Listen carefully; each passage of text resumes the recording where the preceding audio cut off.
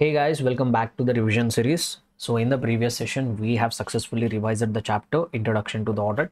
So in which we got familiar with what are all the basic terms which will be used throughout the subject of the audit. We got familiar with basic terminology like what is the meaning of the audit, what is the meaning of applicable financial reporting framework, what is the meaning of the term misstatement, what is the meaning of the term materiality. So these are all going to be the terms which we are going to use throughout the subject of the audit. Unless we are strong in that fundamentals, all the advanced concepts are not going to make any sense at all. So that's why we spend some amount of time in revising all the content of the chapter relating to introduction for audit. So now the next chapter which I am picking up for revision is going to be audit reporting. So very important chapter from the examination perspective, not just from the examination perspective, even from the practical perspective, even for your real life also, even your real life practice or job also, this chapter is going to play a very significant role.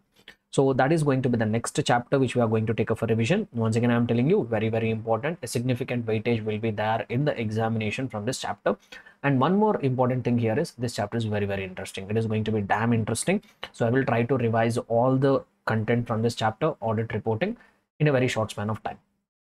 Okay, right. We'll not rush through the things. We will spend time wherever required. We'll go deep in certain concepts. Revision will the concepts that are not so important, that will cover them quickly. So I will do it in a proper way so that it will be beneficial for the students.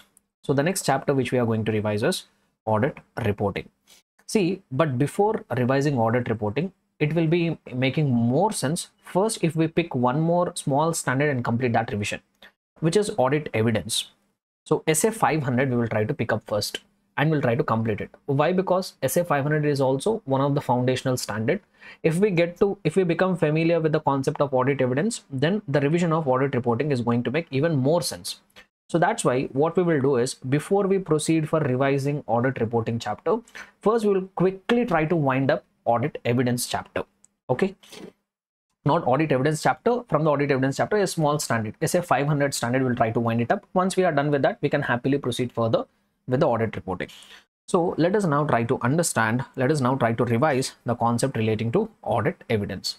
Guys, if you remember from the previous chapter's revision, I have told what is the ultimate objective of the auditor, what is the ultimate outcome, what is the final outcome of the entire process of the audit. So I have told you that the ultimate outcome of the entire process of the audit is auditor's opinion.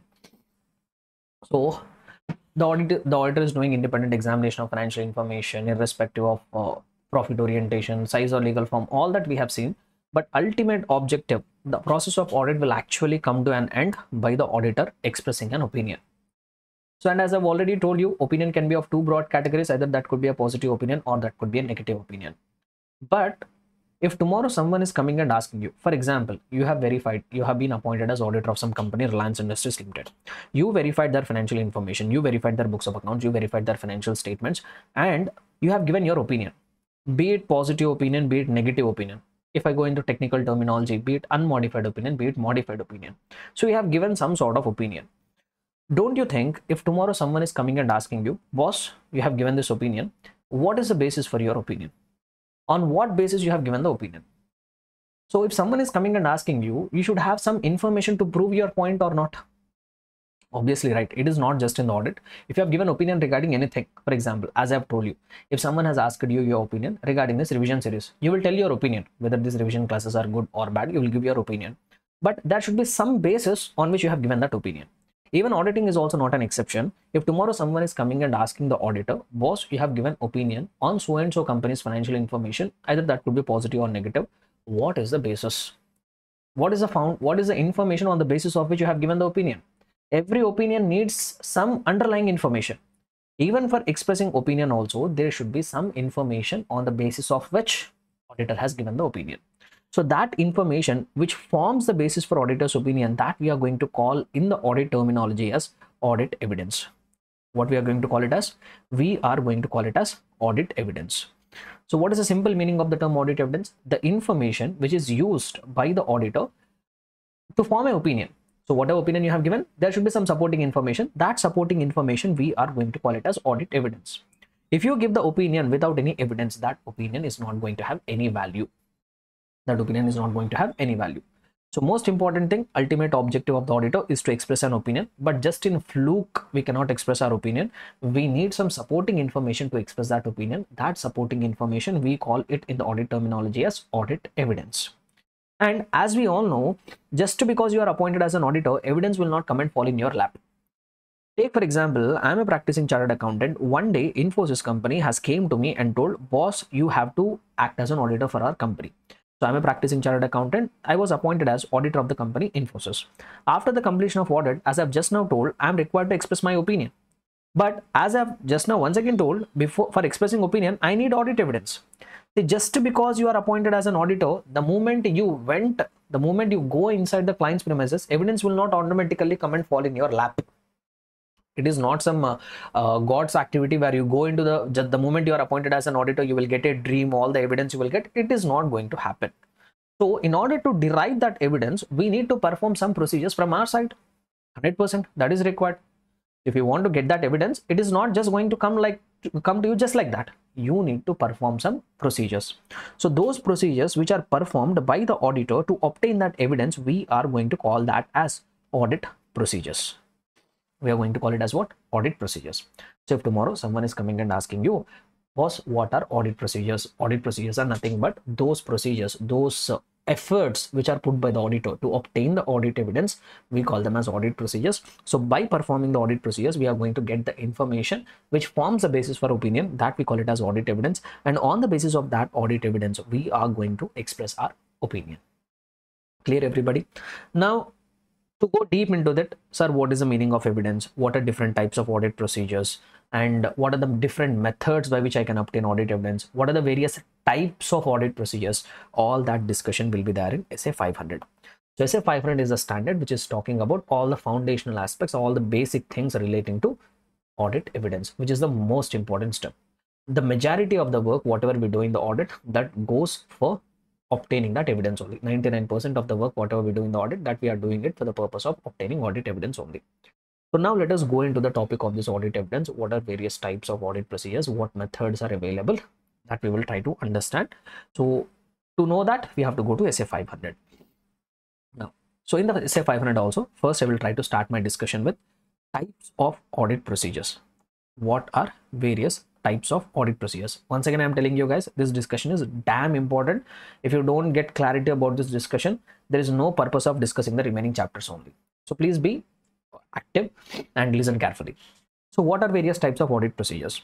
So as I've just now told, audit procedures means procedures performed by the auditor to obtain evidence. And these audit procedures to obtain audit evidence can be broadly divided into two categories. Sir, what are they? Number one, risk assessment procedures. Number two, further audit procedures. Whatever audit procedures which are performed with the auditor can be broadly divided into two categories. One is risk assessment procedures and the other one is further audit procedures. And this further audit procedures can be further divided into two categories. One is compliance procedures and the other one is substantive audit procedures. And in the substantive audit procedures also, there will be two more categories. One is test of details and the other one is analytical procedures. The one is analytical procedures. So let us try to get familiar with this terminology. Sir, what is risk assessment procedure? What is further audit procedure? What is compliance? What is substantive? This we will try to understand. So this will try to understand with a simple imagination. So for a few minutes, I want you to step into the shoes of the auditor. So this is you, he or she. So if you are he this, if you are she this, okay. So whatever you imagine. So you are a practicing chartered accountant. You have been appointed as auditor of some company X Limited. What you will do first? As I've told, our ultimate purpose is to verify their financial information and express the opinion. So the moment you are appointed as an auditor, will you immediately go into the accounts department and start verifying the books of accounts? No. So basic thing what you should do is, the moment you are appointed as an auditor and when you start doing the audit, first thing what you should do is, you should get to know about the entity. So what is this client X Limited doing? What is their business? What is their environment? In what kind of environment they're operating? Like to which industry they belong? What are the laws and regulations which are applicable for them? What is their applicable financial reporting framework? So I need to understand what kind of environment in which my client is operating, what my client's business is, what products they are selling, what services they are offering.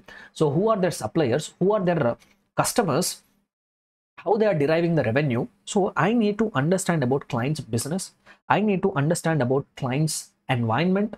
I need to understand about client's internal controls also. What kind of internal controls the client is having. So more about internal controls, I will talk about it in the chapter risk assessment and internal control. But first thing, the moment you are appointed as an auditor, you will not immediately go to the accounts department and start verifying their books of accounts.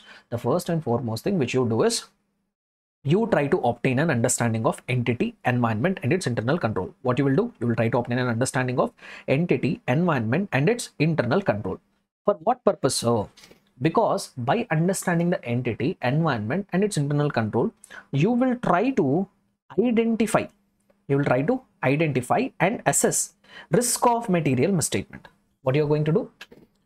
By studying the client's environment, by studying the client's business, by understanding their internal controls, you will try to identify, you will try to find out risk of material misstatement. What is the chance of happening of misstatement in the financial statements, where something can go wrong in the organization. Like for example, I have been appointed as auditor of IT company. I went to the company, I studied about the business of the IT company, I studied about their environment, I studied about their internal control. By understanding all that, I came to know that in this client's IT company, revenue, in the area of revenue, there could be a problem, there could be a risk of material misstatement. Chance of happening of misstatement, that chance, that probability, we call it as risk of material misstatement. Clear? So that procedures, the first thing whatever we are going to do in the audit, the moment we start doing the audit, the first thing what we do, we perform some procedures to obtain understanding of entity, environment, and its internal controls. For what purpose, sir? To identify and assess the risk of material misstatement. That procedures we call them as risk assessment procedures. The name itself says risk assessment procedures. You are assessing the risk. How you are assessing the risk? By understanding entity, environment, and its internal control. Clear? Okay, sir, I went to the organization. I spent some 1 day of time, 2 day of time. I studied their entity. I studied their business. I studied their internal control. I found out risk of material misstatement. Okay, my risk assessment procedures are done. Next, what I should do? Should I now immediately rush to the accounts department and start verifying the books of accounts? No. You should do one more thing here. Before you go to the books of accounts, you should do one more thing. You should perform something called compliance procedures. Sir, what do I mean by that? Nothing but in the compliance procedures, what I do is whatever internal controls I have understood, as a part of risk assessment procedures, whether those internal controls are operating effectively or not. I try to test operating effectiveness of internal controls.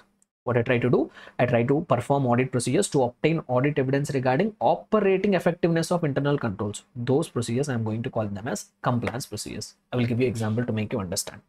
So take for example, once again, let us take the IT company example. I have been appointed as auditor of some company, Infosys. First, what I have done is, first 1 day, 2 day, I understood about what is the client's business, what kind of environment, what kind of internal controls they are having. For example, in the initial 1-2 days, when I was walking around the company, I came to know a lot of internal controls. Like the company is having security mechanism. If anyone has to enter inside the company, they have to scan their identity card, give their biometric, then only the door will open. Now, when it comes to the finance department, I came to know some internal control like segregation of duties. Like accountant is writing a cash entry, someone is approving it. Okay, and also there are I came to know that there are some internal controls in their accounting software also. I came to know that there is a voucher mechanism. I came to know that there is a proper hierarchy for check. 10,000 check can be signed by an accountant. More than 10,000 to 1 lakh, it could be signed by deputy finance head. More than 1 lakh, that check should be signed by finance head only. So like that, I came to know these many controls are there. Okay, you understood there are somewhere around some 20 internal controls are there in the accounts department. You understood. See, just because controls are there, that doesn't mean they are operating effectively. Now, whatever 20 controls I understood, whether those controls are really working effectively,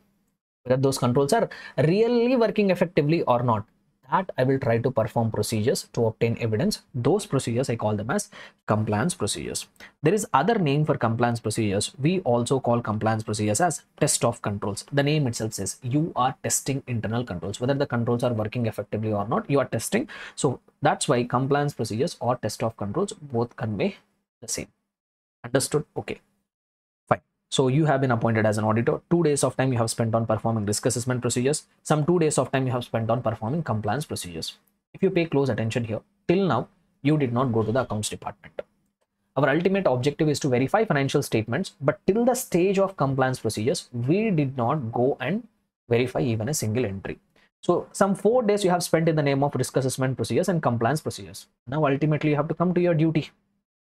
So now what I ultimately do is, after I have tested internal controls, now I will try to go to the accounts department, get their books of accounts, get their financial statements, and I will start verifying those books of accounts and financial statements, and that procedures which you are performing to actually verify the books of accounts and financial statements, to identify the misstatements in the financial statements, that procedures I am going to call them as substantive audit procedures.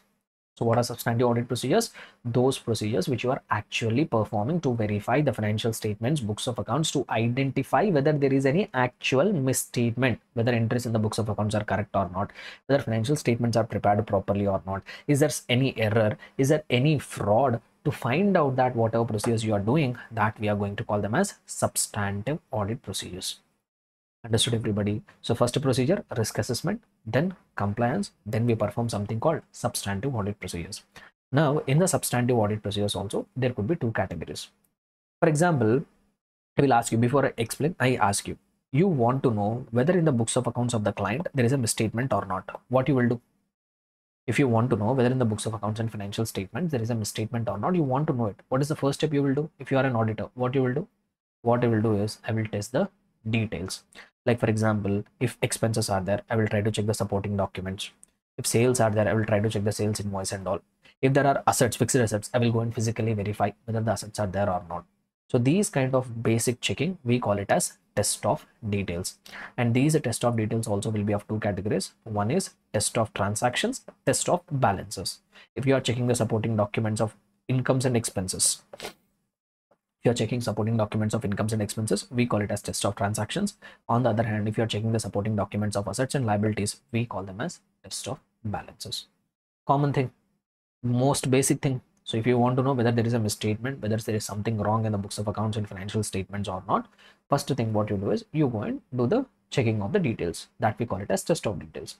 There is one more way by which we can find out whether there is a misstatement or not, where we will not do that routine checking of the supporting documents and all, but instead what we do is, we try to study the relationship between financial items and the non-financial items, and by studying the relationship between financial and non-financial items also, we can find out whether there is a misstatement in the financial statements or not. The name itself says analytical procedures. Here you are going to do analysis. You are not going to do the routine check of supporting documents. You are going to apply your mind. You are going to think analytically.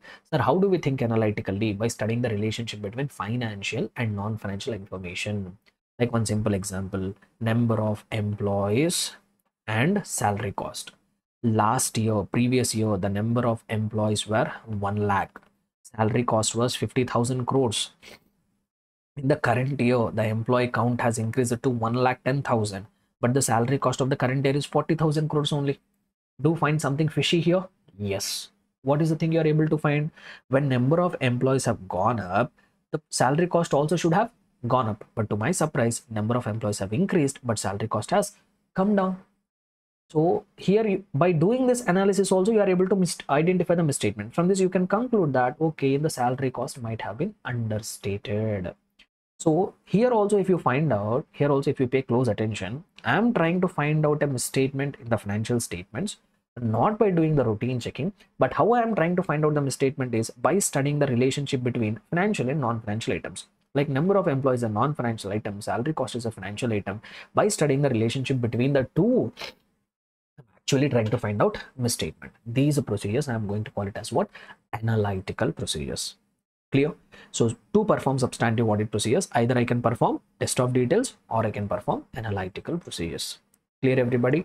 So whenever you go and do the audit, this is what you basically do. You might have been already doing this, but you might not be able to identify the technical terminology. This is what typically happens. So tell me, audit procedures are broadly divided into two categories: risk assessment, further audit. Further audit procedures are further divided into two categories: compliance, substantive. Substantive audit procedures can be done in two ways: test of details, analytical procedures. Understood? Next. Okay, we understood audit procedures. Now, so by performing this audit procedures, what we get? Audit evidence we are going to get. Audit evidence we are going to get. Now, there are various types of audit evidences. There are what? Various types of audit evidences. On the basis of nature, evidence can be divided into three categories. On the basis of nature, evidence can be divided into three categories: oral, documentary, visual. The names itself say whatever evidence which you have by way of words spoken, oral evidence, which is there in written format, either in paper or electronic form, that we call it as documentary evidence. If you see something and get the evidence, that we call it as visual evidence. Clear? So on the basis of nature, evidence can be divided into three categories. Then on the basis of source, from which you are getting evidence, evidence can be divided into two categories: internal evidence and external evidence. On the basis of source, evidence can be divided into two categories: internal, external. So now what is internal? What is external? Internal evidence refer to that evidence which is originated, or you can also say which is generated within the client's entity. Within the client's organization itself, if the evidence is getting generated or originated, that we call it as internal evidence. On the other hand, external evidence is something which is originated or generated outside of the client's business, outside of the client's organization. I will give you one simple example. Sales invoice. Sales invoice. Is it internal evidence or external evidence? Sales invoice is an internal evidence. When your client is making the sale, your client itself will give invoice. It is generated within the client's business. That is the internal evidence. Purchase invoice. Purchase invoice. Tell me, is purchase invoice internal or external? Purchase invoice is external. Why? Because if you go and purchase, the other person will give you invoice. So it is getting generated outside. So purchase invoice is an example of external evidence. Bank statement, external evidence. External confirmation, external evidence. Debit note, credit note generated by your client, internal evidence. So like that, depending on the source, we can divide into two categories. Now, which one is more reliable? Between internal versus external, which one is more reliable? External evidence is little bit more reliable than internal evidence, because since it is getting generated outside of the client's organization, no one is going to have control. Your client's staff will not have control over it. So that's why it tends to be more reliable. And when you compare these three, oral, documentary, visual, documentary evidence is more reliable, more trustable. Understood? So this is one thing. So what we have understood in SA 500 till now, different types of audit procedures, types of evidences. Now, one more important thing here. The term audit evidence, whenever it is used in the subject of the audit, that will always be preceded by two more terms, which is sufficient and appropriate audit evidence. So if you read somewhere the content of the standards, they will never say auditor should obtain evidence. Instead, what they will say is auditor should obtain sufficient and appropriate audit evidence. Auditor should obtain what? Sufficient and also appropriate audit evidence. So now it becomes necessary for us to understand what is sufficiency, what is appropriateness. Sufficiency is a measure of quantity. Sufficiency is a measure of quantity. Appropriateness is a measure of quality. So quantity of audit evidence, sufficient evidence means what? These many, for example, if I have 10,000 supporting documents, 10,000 is a quantity. So that measure of quantity, we call it as sufficiency, whereas appropriateness refers to quality. Sir, but what quantity amounts to sufficiency? What quality can be called as appropriate? There is no hard and fast rule. What will be sufficient and appropriate, that has to be decided by the auditor himself using his professional judgment. So professional judgment is also one more important term which we come across very frequently.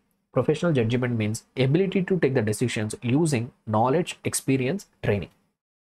Ability to take the decisions using knowledge, experience, and training. That ability of a person, we call them as professional judgment. So standards only say sufficiency is a measure of quantity, appropriateness is a measure of quality, but what amounts to sufficiency and appropriateness? How much quantity can be called as sufficient, what quality can be called as appropriate, that all has to be decided by the auditor using his professional judgment. Clear? But however, there are various factors are going to affect. So what quantity can be called as sufficient, that depends on various factors, like it depends on nature and size of the client, it depends on risk of material misstatement, it depends on effectiveness of controls, it depends on quality, materiality, etc., etc. This question they will not ask you at the CA final level, but it is important for us to have these basics. These are the concepts important for CA intern. Okay, so you need not worry about it. So sufficiency refers to quantity, and there are various factors which will decide how much quantity will be sufficient. Similarly, appropriateness means quality, and whether evidence is qualitative or not, it depends on relevance and reliability. The evidence is more reliable, it will be more qualitative, like internal, external. Which one is more reliable? External. So I will say external evidence as more qualitative than internal evidence. So like that, appropriateness depends on relevance and reliability. Understood? So there is one more last thing which I would like to revise from this essay 500, one more important discussion, which is what are the various methods to obtain audit evidence. See, universally, if you want to obtain audit evidence, there are only 7 methods available. Universally, you go anywhere in the world. So that's why I say the beauty of the subject of audit is it is a universal subject. So country to country accounting policies can change, but country to country auditing policies are not going to change. It is going to remain uniform throughout the world. If you are an auditor in India, if you want to do audit of some Indian company, whatever methods you have, the same methods will be applied even if you are doing audit of a US company in the United States. Because everywhere audit we have to do verification. So that is the beauty of the subject of audit. It is a universal subject. Globally, the things are going to remain the same. So across the world, anywhere audit is happening, if you want to obtain evidence, there are only 7 methods available. So, sorry. So I caught a little bit of cold. Sorry for that. Yeah. So universally, there are only 7 methods available. The 7 methods are inquiry. Okay, I will read it from here. So these are the 7 methods which are universally available for performing audit or for obtaining evidence. Inspection. Then we have something called inquiry. Then we have something called observation, external confirmation, recalculation, reperformance, and analytical procedures.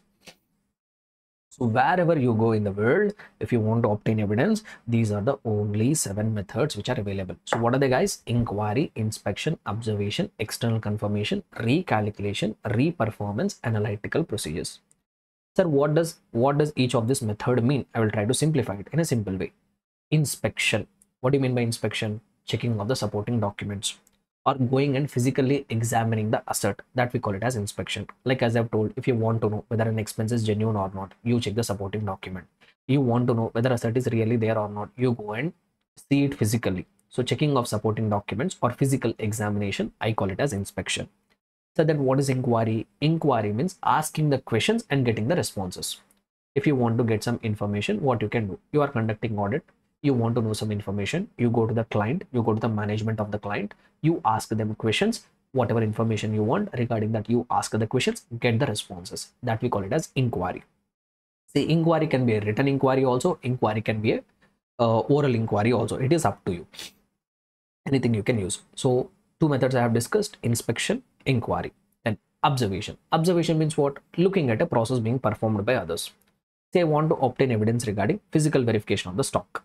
Whether the client is doing proper physical verification of stock or not, I want to obtain evidence. What I will do, whenever the management and the client's staff is doing physical verification, I go there, sit and observe.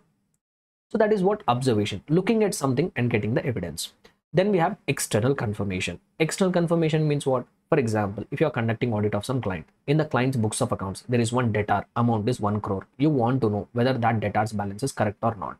What you can do, you can go and directly call that debt. You can go and write a mail to the debtor.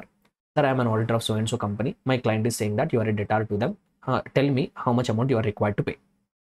So like that, a direct written response obtained by the auditor from a third party, like confirmation from debtor, confirmation from banker, confirmation from creditor, confirmation from consignee.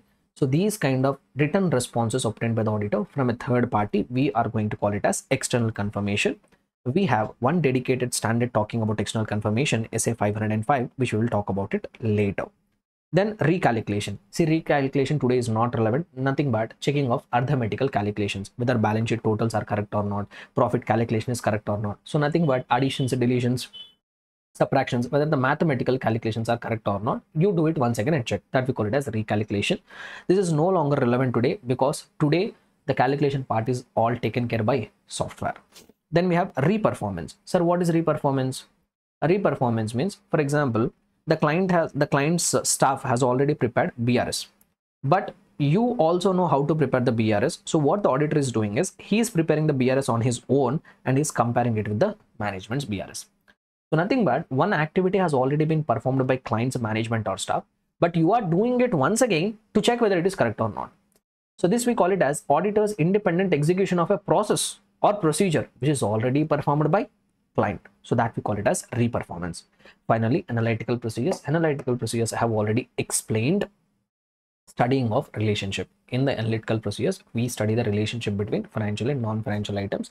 And by studying the relationship between financial and non-financial items, we try to analyze whether there is a misstatement in the financial statements. So that we call it as analytical procedures.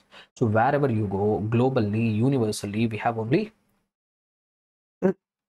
sorry, we have only 7 methods available. What are they? Inspection, inquiry, observation, external confirmation, recalculation, reperformance, analytical procedures. So all this discussion you need to have in the back of your mind. So with that discussion, I will wind up SA 500. So SA 500 revision also we are done. Why I have taken up SA 500 revision is because having this knowledge is very, very important for us to have even better understanding of the audit reporting chapter. So since we are done with SA 500, we can successfully go ahead and revise the audit. So since we are successfully done with revising SA 500, now we will go ahead and try to revise the chapter audit reporting. So once again, I'm telling you, one of the most important chapter, both from the examination perspective and also from the practical point of view. So what exactly we are going to discuss in this? What kind of content will be there in this chapter, audit reporting? So let me give you an overview. So once again, if you go back to the basics, when we have understood the definition of the audit, the ultimate objective of the auditor is to what? Is to express an opinion. The final outcome, the entire outcome of the entire process of audit is auditor expressing an opinion on the financial statements. He will independently examine them, and finally, whether they are giving true and fair view or not, he is going to express an opinion.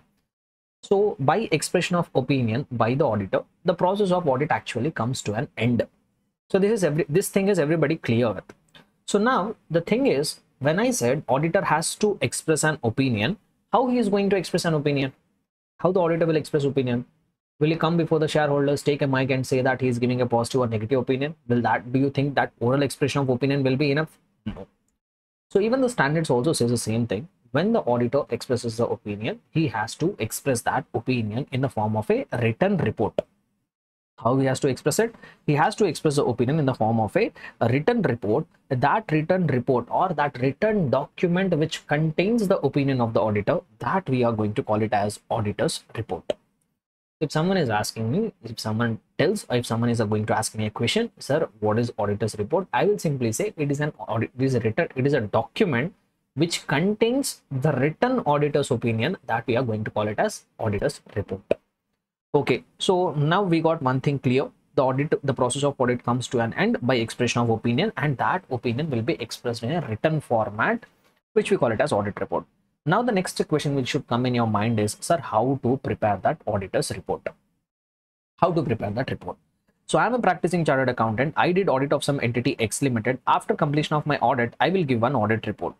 Now, there is another practicing chartered accountant who has conducted audit of Y Limited. After completing audit, he will express his opinion in the form of a written report. Now, don't you think there should be one common guidance for all these practicing chartered accountants to give one audit report? Do you think guidance is required? Yes. And also, do you think uniformity is required in the auditor's report? See, like the way today we are seeing all the financial statements of the companies are uniform. Uniformity in the sense they are comparable. So if you pick up the financial statements of Reliance and if you pick up the financial statements of Adani Enterprises, they follow a standard format. Why? Because that uniformity is very much required. When someone wants to do a comparison of these two companies, when someone wants to understand the financial data, if they're in a standard format, it becomes very easy to understand. Similarly, if someone is reading the auditor's report and he wants to compare two auditors' report, unless they are prepared using one standard format, that audit reports will not be uniform, and it will create a lot of trouble for the person whoever is reading that auditor's report. So like the way we have achieved the uniformity in the financial statements, the same kind of uniformity has to be achieved even in the form of auditor's report also. And how that uniformity can be achieved? So today, if the financial statements are uniform, the logic behind it is we have dedicated accounting standards, Schedule 3. So like that, we have some rules and regulations for the preparation of financial statements. So if you want to achieve the same kind of uniformity in the audit report, even for the preparation of the auditor's report also, we need some rules and regulations, we need some guidance, we need some standard principles and procedures. So where that guidance has been given, So audit report should be in this format. These content should be there. This should be the format. This should be the heading. This should be the paragraphs. So that guidance has actually been given. Sir, where that guidance has been given? The guidance has been given in the form of standards on audit, and particularly speaking, SA 700 series is the series of the standards which is going to talk about the preparation of the auditor's report. So which series of the standards is going to contain all the guidance regarding preparation of audit reports? SA 700 series of standards is going to contain all that required information. And in that SA 700 series also, particularly 4 standards, SA 700, then we have SA 701, then we have SA 705 and also SA 706. So these 4 are the dedicated standards which will give all the guidance required for an auditor for the expression of an opinion for the preparation of the audit report. So that's what we are going to discuss in this particular chapter. So apart from these 4 standards, there are also certain reporting responsibilities on the auditor put under Companies Act 2013. The standards on auditing has put some reporting requirements on the auditor in these 4 standards. In addition to that, in case if you are conducting audit of a company, in addition to the standards on auditing, Companies Act has also put some reporting requirements on the auditor, and those reporting requirements are contained under 143 subsection 1, 143 subsection 3, 143 subsection 11 and 143 subsection 12. So like that, under various sections of the Companies Act, there are various reporting requirements. That reporting requirements also we are going to revise this chapter. So this is going to be the main agenda for this chapter. So first we will be concentrating on these 4 standards which are talking about preparation of auditor's report. In that also, first standard which I will take up for discussion will be SA 700, which contains the format, which contains the contents of the auditor's report. So how to prepare the audit report, what contents should be there in the audit report, all that discussion has been given in SA 700. Let us start our discussion with SA 700. So I will directly go to the contents of the auditor's report. So how the audit report should be, what kind of paragraphs should be there, what information should be used, what language should be used. So first I will come to the contents of the auditor's report. So if you see here in the SA 700, they have given list of various contents which should be included in the auditor's report. The list is something like this. There should be title, addressee, opinion, basis for opinion, material uncertainty relating to going concern, key audit matter, emphasis of matter, other matter paragraph, responsibilities of the management, responsibilities of the auditor, reporting on legal and other regulatory requirements, signature of the auditor, date of signature, place of signature, UDIN. So like that we have various contents. Now we will try to dig deeper into this contents. We will try to understand what is there in each and every content, what exactly should be presented. That we will try to understand in a detailed manner. And for the purpose of this understanding, we will take help of some practical audit reports. So we'll take the help of 1 or 2 practical audit reports, and we'll try to learn the theory part. Along with that, practicality also we will take hand in hand. Okay, all right. So let me open one sample audit report for the purpose of our discussion. So just give me a minute. Yes. So for the purpose of our understanding, I will keep open one audit report. So here we have Reliance Industries Limited auditor's report. So as I have told, we will try to learn the theory as well as practicality, both hand in hand. We will try to take it. So let us talk about the first content in the auditor's report. So the first content which should be there in the auditor's report is title. Title is nothing but heading. There should be an appropriate heading to the auditor's report. So generally in the case of the statutory audits, the title which will be given is Independent Auditor's Report. So what will be the title generally? Independent Auditor's Report. So like that, there should be one appropriate title which has to be given to the standard. The same thing you will be able to find even in here also. So if you see here, the first content is title, there should be appropriate title. So they have used the title Independent Auditor's Report. Fine. Then after that, after you have given appropriate title, the next content which should be there in the auditor's report is addressee. The audit report is basically a document through which you are expressing an opinion to whom you are expressing the opinion. Basically, the persons whoever has appointed us, they will be our addressee. In the cases of the companies, generally the addressee will be shareholders. If it is a partnership firm, the addressee will be partners. If it is a sole proprietorship firm, it will be generally that sole proprietor. So depending upon the legal form of the entity, you have to address the concerned person. So since Reliance is a company, if you see here, the addressee is to the members of the Reliance Industries Limited. So there is one appropriate addressee also. So title is there, addressee is there. Now let us come to the next content. So after you have given appropriate title and addressee, the standard says directly come to the point. The main objective why you are giving that auditor's report, the main purpose of the auditor's report is communicating your opinion. No, so first come to the point. After you have given title, after you have told addressee, first directly come to the point, express your opinion, tell your opinion. You have to tell your opinion on the financial statements. Now we will try to understand the various types of opinions in a detailed manner. So we'll try to understand various kinds of auditors' opinions. As I've already told you in the introduction to the audit, like in any world, like the world in the world regarding any object, anything, any person, opinion could be only of two categories, either a positive opinion or negative opinion. Now, since we are laymen at that point of time, we use a simple terminology.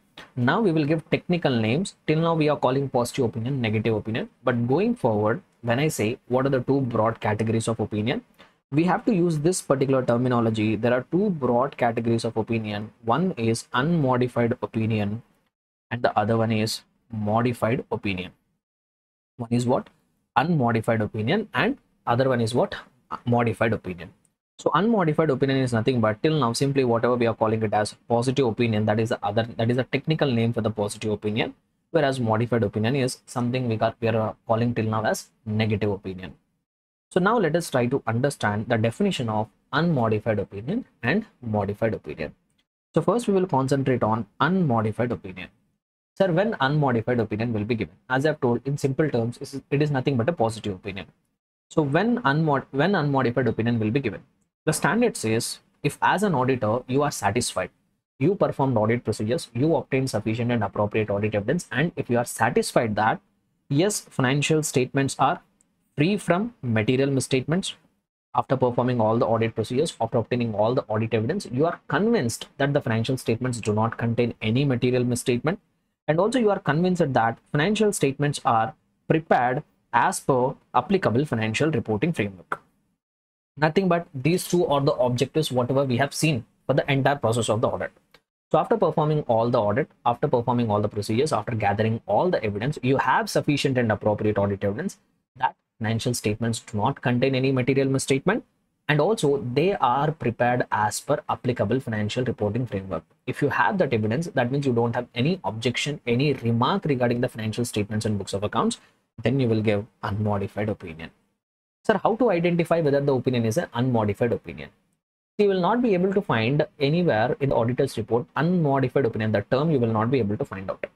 So what the standard has actually told is, when you give unmodified opinion, you have to use one particular phrase. What the standard has told, when you have to use unmodified opinion, we are giving you two options. Only choose that two options. Don't use your own creativity. Don't use your own communication skills.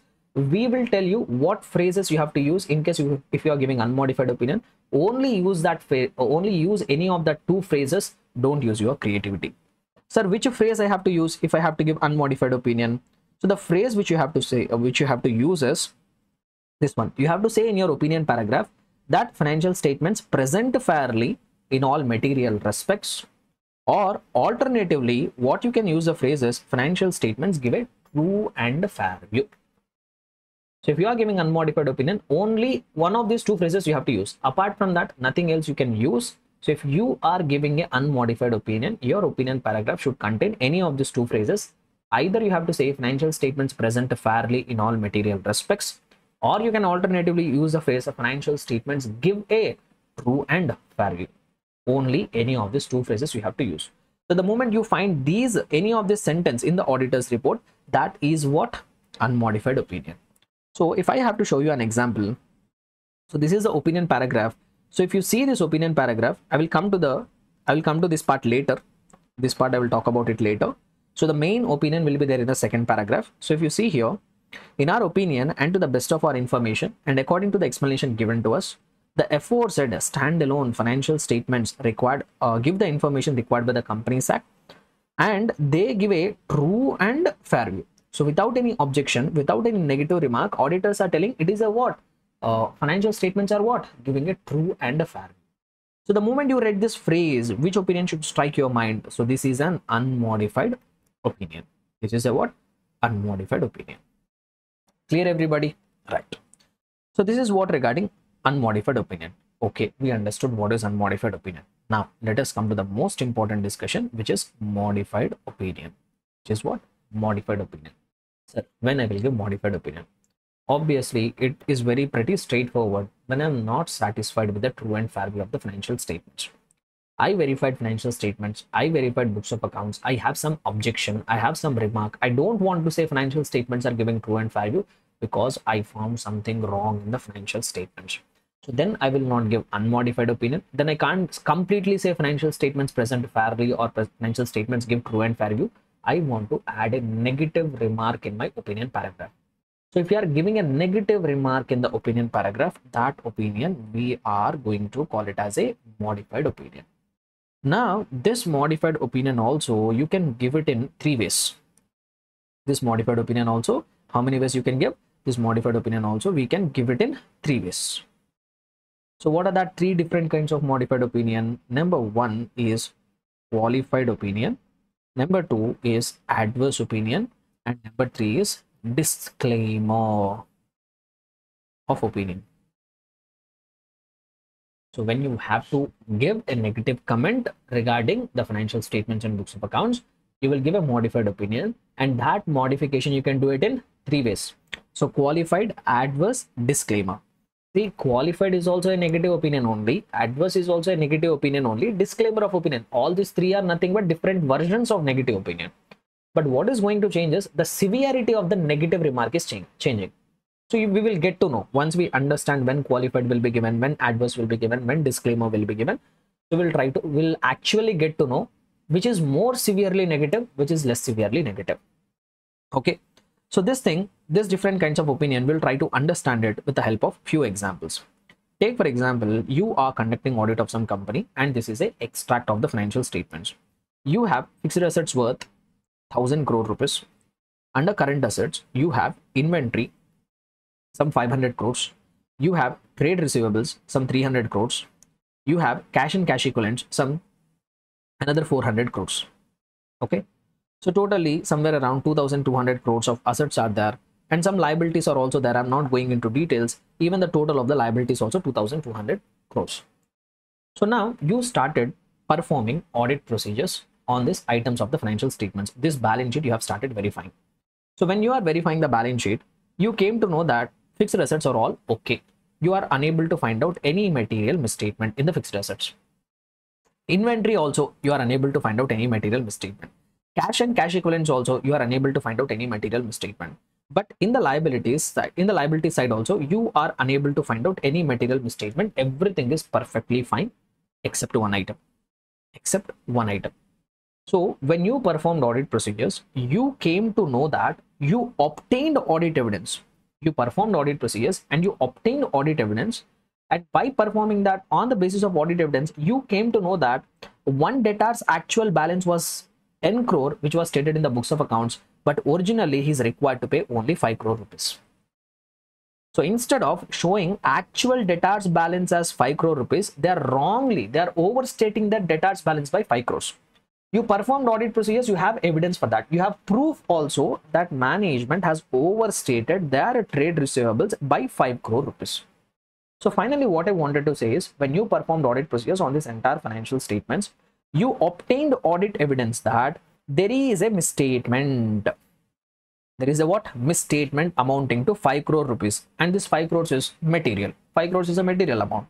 So you performed audit procedures, you obtained audit evidence, and on the basis of that evidence, you concluded that financial statements contain a material misstatement. Okay. Now you tell me here, can you say in your opinion paragraph, financial statements give a true and fair view? Do you think, can you say that? No, you can't say financial statements give a true and fair view. So compulsorily you have to add a negative comment. For that negative comment also, I'm giving you two options. One option number one, directly telling financial statements do not give true and fair view. You can directly go ahead and say financial statements do not give true and fair view. Option number two, you can do one thing. You can say except trade receivables which contain a misstatement of 5 crores. Rest of the financial statements are giving true and fair view. Except one or two items, financial statements are giving true and fair view. You tell me in this given scenario, which one looks more suitable? I will say the second option looks more suitable. I know there is a material misstatement in the financial statements, but the misstatement is not so big enough to say financial statements are completely wrong. I agree there is a misstatement. I agree there is a material misstatement, but that material misstatement is not so big enough to say financial statements are completely wrong. It is not so big enough to say financial statements completely wrong. I can't say that. So that's why I'm not giving a completely positive comment, but I'm adding a negative remark by saying that except trade receivables, rest of the financial statements are giving true and fair view. But anyhow, I'm giving a negative opinion. No, negativity I'm attaching to my opinion. So whenever you find these kind of sentences in the opinion paragraph, it will be a qualified opinion. It will be what? Qualified opinion. So when you will give qualified opinion, one example, one circumstance I have told, I will give qualified opinion when I performed audit procedures and I obtained sufficient and appropriate audit evidence. I have sufficient and appropriate audit evidence. On the basis of that evidence, I concluded that financial statements contain misstatement. I have evidence financial statements contain a misstatement. The misstatement is material. The misstatement is what? Material. But it is not a very big misstatement to say financial statements are completely wrong. So that very big kind of misstatements which make the complete financial statements wrong, I call it as pervasive. So here the thing is, I performed audit procedures, I obtained audit evidence, I found a misstatement which is material but not pervasive. It is not so big enough to say financial statements are completely wrong. So when I have sufficient and appropriate audit evidence, and when I came to know that financial statements contain a misstatement, that misstatement is material but not pervasive. Pervasive definition we'll see it in a while. But for the time being now, for the sake of simplicity, understand pervasive as a very big misstatement to say completely financial statements are wrong. Here there is a misstatement, I agree, but that is not pervasive.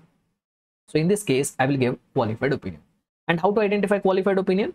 You will find the phrases like this modified opinion discussion and all is contained in SA 705.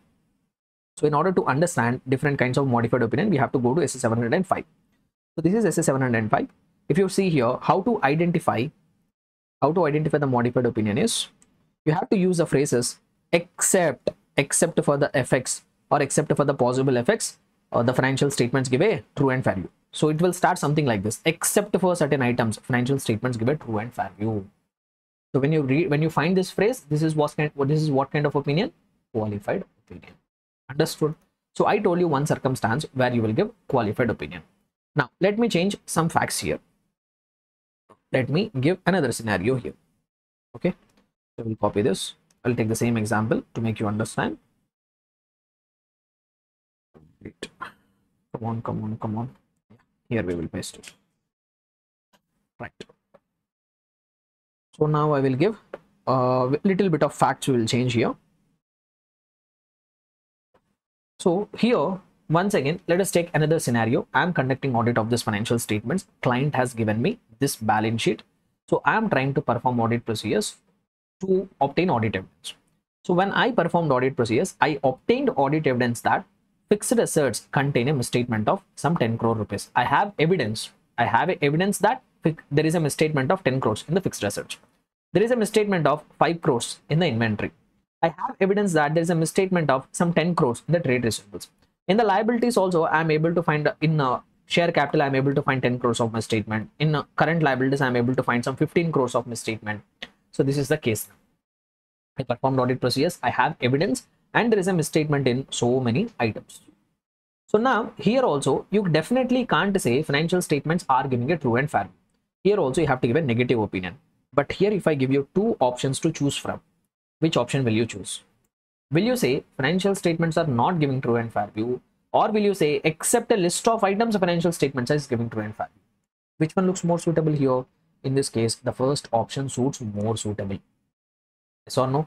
So here, instead of fixed assets, instead of inventory, except for trade receivables, except for blah blah blah, financial statements give a true and fair view. Do you think does it sounds good? No.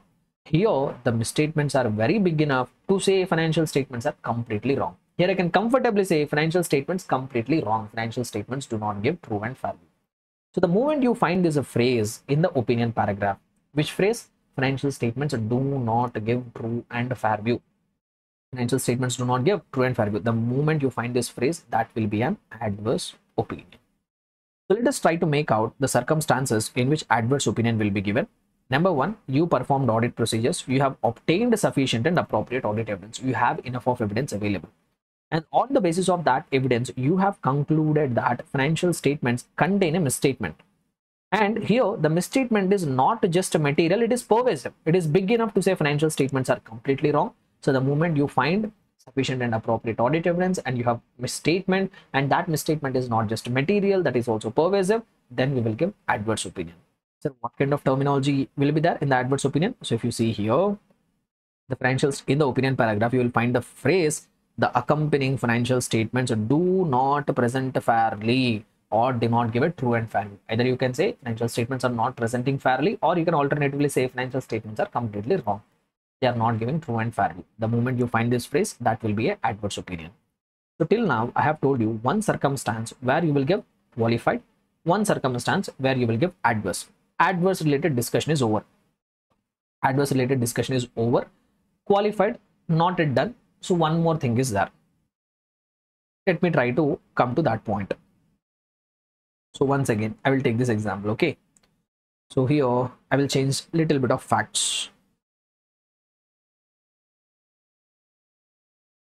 Okay. So I am performing audit procedures on this financial statements, on this extract of the balance sheet. In the fixed assets, I am unable to find out any material misstatement. It is perfectly fine. Inventory, perfectly fine. Cash equivalents, perfectly fine. All the assets in all the liability side also fine. But here the problem is regarding trade receivables. In the trade receivables, there is one debtor amounting to 10 crore rupees. There is one debtor amounting to 10 crore rupees. I am unable to obtain sufficient and appropriate audit evidence regarding that debtor. What I am doing? I am unable to obtain whether that debtor's balance is correct or not. So I tried to verify the books of accounts. I did not get convincing evidence. I tried to communicate with the debtor. Instead of calling, I am sending the emails. That debtor is not responding. The thing I wanted to say here is, rest of all the items are all perfectly fine. But regarding one item, one amount, 10 crore rupees, I am unable to obtain sufficient and appropriate evidence. I am unable to conclude. I am unable to conclude. So now you tell me, in this case, will it be suitable for me to say financial statements give a true and fair view? Can I give completely positive opinion? No. So definitely, I also have to add some sort of negativity to my opinion. So here I will say two options. You can say, I am unable to express an opinion. In the opinion paragraph, you can say, I am unable to express an opinion. Since I am unable to obtain audit evidence, I can't express my opinion. One option.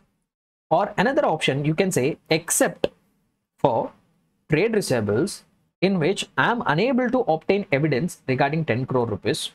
Rest of the items are giving a true and fair view. Except for trade receivables where I am unable to obtain audit evidence regarding this trade receivable because of the possible effect. That means even if this 10 crores goes wrong, the possible effect of that misstatement is material, but here it doesn't sound pervasive. So you tell me which options will you choose? I hope the facts are there in your mind. You are unable to obtain evidence regarding 10 crore rupees. Which option will you choose? So I will say, saying unable to express an opinion is a little bit of extreme side. Which sounds more suitable is, this sounds more suitable. Except for trade receivables, rest of the financial statements give true and fair view. So this sounds more suitable. No? Now I have already told you, the moment you find these phrases, it is what kind of opinion? It is a qualified opinion. So the point which I want to conclude here is, there is one more case where I can give qualified opinion. The second case is, I am unable to obtain sufficient and appropriate audit evidence regarding certain items. And possible effects, very important, this term you have to use. And possible effects of that undetected misstatements. That means regarding 10 crores, I am unable to obtain evidence. Even that 10 crore goes wrong, the possible effect of that 10 crores is, that means even if that 10 crore goes wrong, the effect is material, but it is not pervasive. It is not so big enough to say financial statements are completely wrong. So I'm unable to obtain sufficient and appropriate audit evidence regarding certain item. And the possible effect of that undetected misstatement is going to be only material, but it is not pervasive. In these two circumstances, I will give qualified. So finally, qualified opinion will be given in how many circumstances? Two circumstances. Number one, I have performed audit procedures. I have evidence On the basis of that evidence, I have concluded financial statements contain a misstatement. That misstatement is only material but not pervasive. Second case, I am unable to obtain audit evidence and the possible effect of that misstatement is only material but not pervasive in any of these circumstances. So summary is, whether you have evidence or you don't have evidence, the effect of the misstatement should be only material but not pervasive. Then I can give qualified. And I told you adverse will be given in one case, you have evidence available and you have concluded misstatement is material as well pervasive. Now there is one more thing we have to see. So I'm going to little bit extend my example. So we'll use the same thing. Come on. Yes. So now in this typical scenario, what I'm doing is, in the fixed assets, regarding some 50 crores of assets, I'm unable to obtain evidence. Regarding 50 crores of inventory, I'm unable to obtain evidence. Regarding some 10 crores worth of data, I'm unable to obtain evidence. In the liabilities also, some 15 crores, I'm unable to obtain evidence. Some 20 crores, I'm unable to obtain evidence. So if that is the case, you tell me, can I completely say financial statements are giving true and fair view? No. Here also I have to give negative comment. Now once again, if I give you two options, which options will you choose from? Will you say, I am unable to express an opinion because I am unable to obtain evidence? Or will you say, except for a list of items, financial statements give true and fair? Which one do you think will be more suitable? In this typical scenario, second opinion, the first one sounds more suitable.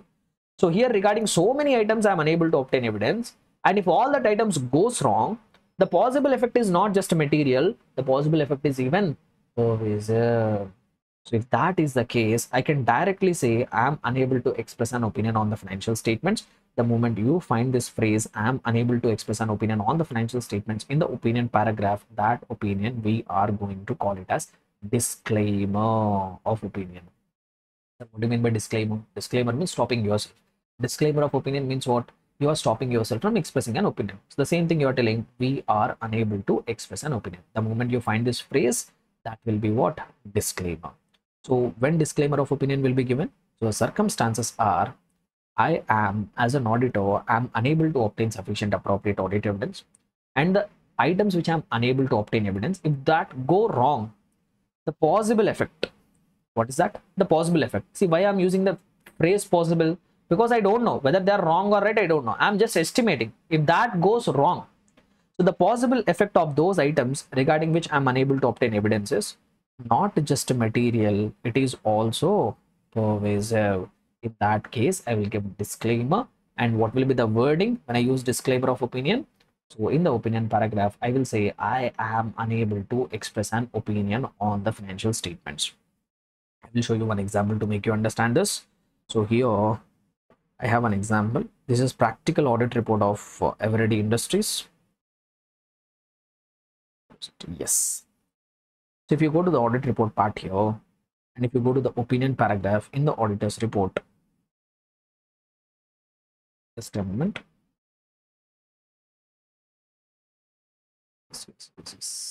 Yes, here it is. Yeah.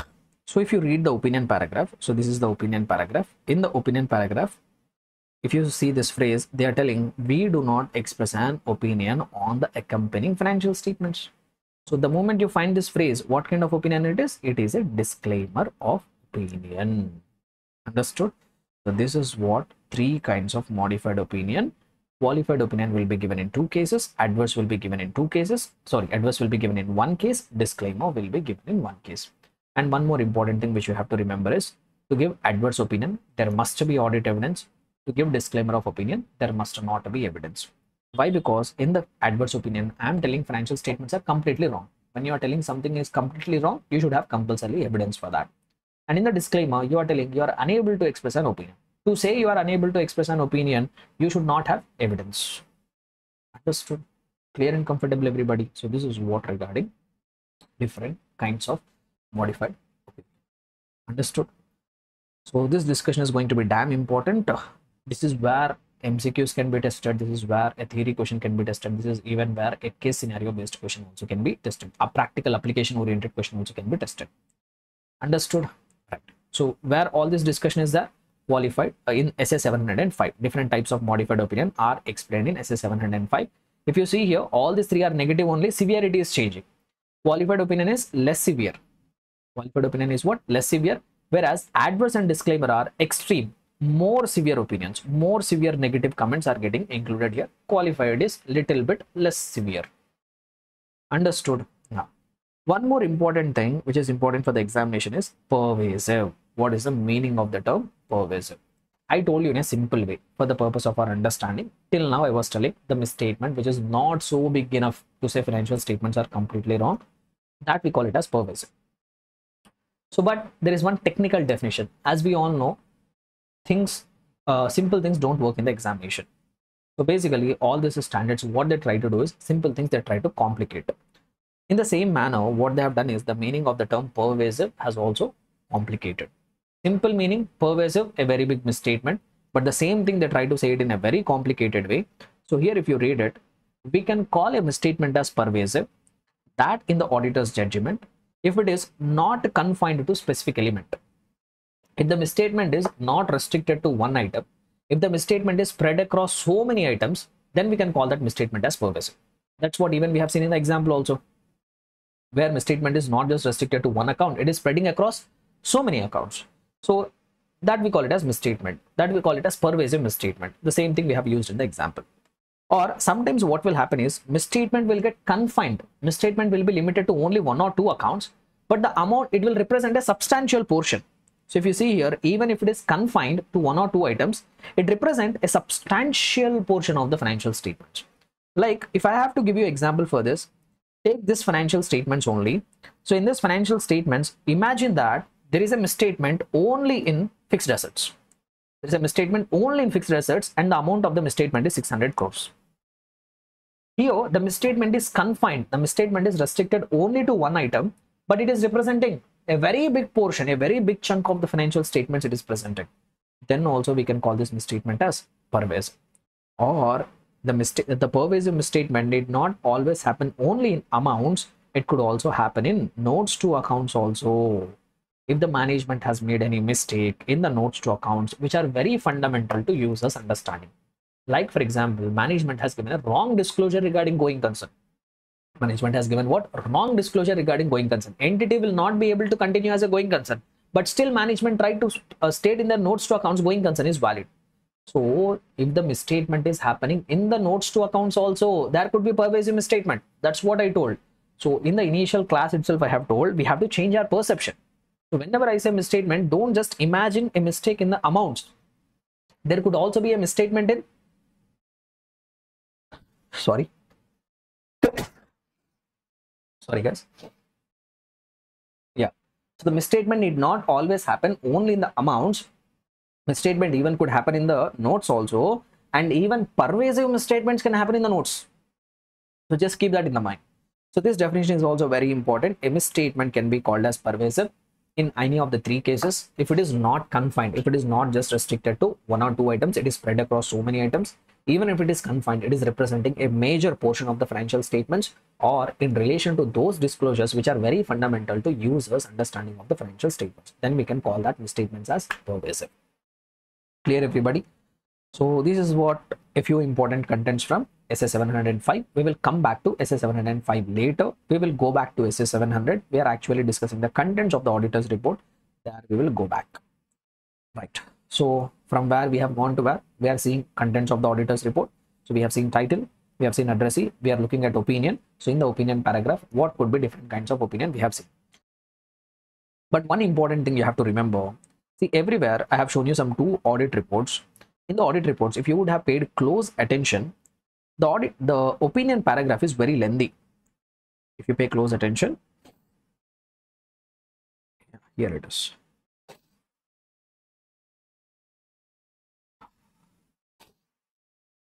Yes. So if you see here, the opinion paragraph is very lengthy. This much opinion paragraph is there. This completely is an opinion paragraph. So actual opinion of the auditor will be contained in the second paragraph. Opinion paragraph contains two sub-paragraphs. Actual opinion of the auditor will be there in the second paragraph, but there is, apart from that main opinion, there is some other content also which is given. Apart from the main opinion, there is one more paragraph also here. Now what is there in this paragraph? So this makes me come to the next point. So what SA 700 says is, you have to include opinion paragraph. In the opinion paragraph, you will express your opinion. Along with the opinion, there are some important things. There are some mandatory things which must be included in the opinion paragraph. Sir, what are that mandatory things in addition to the opinion which has to be included in the opinion paragraph? Nothing but I am referring to this first subparagraph. So what exactly? Oh God, it got closed. Okay, anyhow, as I've told, they are exactly referring to that first subparagraph of the opinion paragraph. So what content should be there in addition to the opinion you are expressing? So SA 700 says in the opinion paragraph, you have to give a proper heading, opinion, one appropriate heading should be given. In addition to that, you have to state 5 things in the opinion paragraph. You have to identify the entity whose financial statements you have audited, nothing but name of the client you have to mention. Then you have to mention a fact that financial statements have been audited. And you have to identify title of each statement comprising in the financial statements. Nothing but you have to say financial statements contain balance sheet, statement of P&L, cash flow statement. You have to describe each element of the financial statements. You have to give a reference to the notes to accounts. And in addition to that, you have to specify the date or period covered by the each financial statement component. So in the opinion paragraph, along with the main opinion which I am expressing, 5 things must come in my opinion paragraph. I have to identify the entity whose financial statements I have audited. I have to state the fact that I have audited the financial statements. You have to describe the title of the components of the financial statements. You have to give a reference to the notes to accounts, and also you have to mention the period and the date covered by the financial statements. The same thing you will be able to find even in the opinion, even in that first paragraph. So quickly, for the sake of our convenience, we'll go through it once. Sorry, I have to scroll once again. Yes, anyhow, we got it very quickly. Okay, yeah. Just let me erase this. Right. So second paragraph contains main opinion. Now let us come to the first paragraph. Whatever 5 things we have seen, whether they are there or not, we will see. Number 1, if you see here, we have audited the accompanying standalone financial statements of Reliance Industries Limited. In this one single line, 2 things are covered. They are identifying the name of the entity whose financial statements they have audited. They are also mentioning the fact that they have audited the financial statements. We have audited the accompanying standalone financial statements. So they are also mentioning the fact. Next, which comprises balance sheet, statement of P&L, statement of cash flow, statement of changes in equity. Nothing but they have identified the components of the financial statements. And also it includes notes to the standalone financial statements. A reference to the notes is also given. Last item, you have to mention the period covered by the financial statements. So they are given, we are conducting audit as of for the financial statements as at 31st of March. So whatever 5 components we have read in the standard, the same 5 components have been as it is included in the opinion paragraph. So this comes to an end. The discussion comes to an end regarding opinion paragraph. Understood, everybody? So 3 contents we have covered. Title we have covered, addressee we have covered, opinion we have covered. Next one, basis for opinion paragraph. Now the standard says, okay boss, you are giving your opinion. But why anybody should trust your opinion? Why anybody should trust your opinion? So that's why what the standard is telling is, after you have given the opinion paragraph, you have to tell on what basis you have given the opinion. You have to tell what? On what basis you have given the opinion, that you have to tell. And that thing has to be explained in SA 700 in basis for opinion paragraph. What exactly has to be stated in the basis for opinion paragraph, that also has been given here. So SA 700 says in the basis for opinion paragraph, 4 things you have to mention. What you have to mention? 4 things you have to mention. You have to mention that you have conducted the audit as per standards on audit. You have to tell that there is a dedicated paragraph talking about auditor's responsibility. Please refer that. You have to give a reference to auditor's responsibility paragraph. Nothing but if you look at the contents, there is one paragraph talking about auditor's responsibility. Give reference to that auditor's responsibility paragraph in the basis for opinion only. Nothing but in the basis for opinion, you have to say, boss, we have so many responsibilities to fulfill. Those responsibilities are actually given in a dedicated paragraph. So you have to give a reference to auditor's responsibility paragraph. And also you have to mention a fact that you are independent and you are also complying with ethical requirements. You have to say that I have done my audit in an independent manner. I complied with my ethical requirements. What are ethical requirements? We will see it in the professional ethics chapter. And also you have to say whether you have obtained sufficient and appropriate audit evidence or not. These 4 things you have to compulsorily include. Where? In the basis for opinion paragraph. The same thing even you will be able to find at this in this case. So here it is a basis for opinion paragraph of the Reliance. So if you could see here, the same four things, whatever we have read in the material as it is will be there. So they are telling we have conducted the audit as per standards on audit. Our responsibilities are given in auditor's responsibility paragraph, nothing but reference to auditor's responsibility.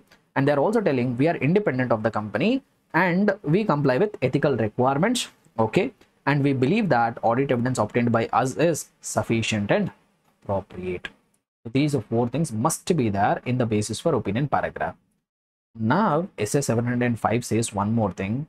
What SA 705 says is, if you are giving unmodified opinion, which opinion? If you are giving unmodified opinion, if you state these four things, it will be enough.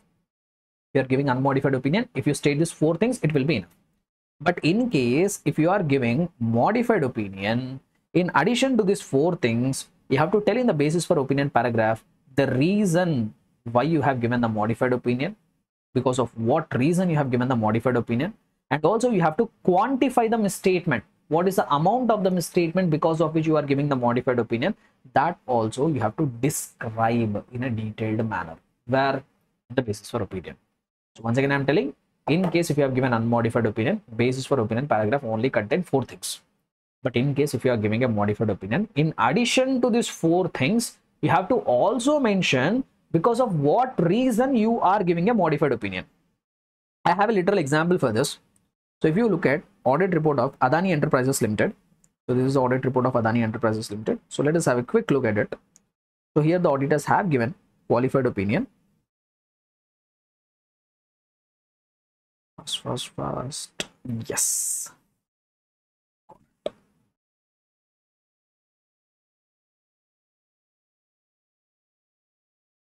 Okay, here we have. So independent auditors report. So if you see here the auditors have given qualified opinion, and here they have given the basis for the qualified opinion. If you pay close attention, those four things, whatever must be there in the basis for opinion paragraph, here it is that whatever we have seen in the Reliance Industries Limited, as it is copy pasted paragraph is there. But in addition to that, if you find, come on, sorry guys, it is getting stuck.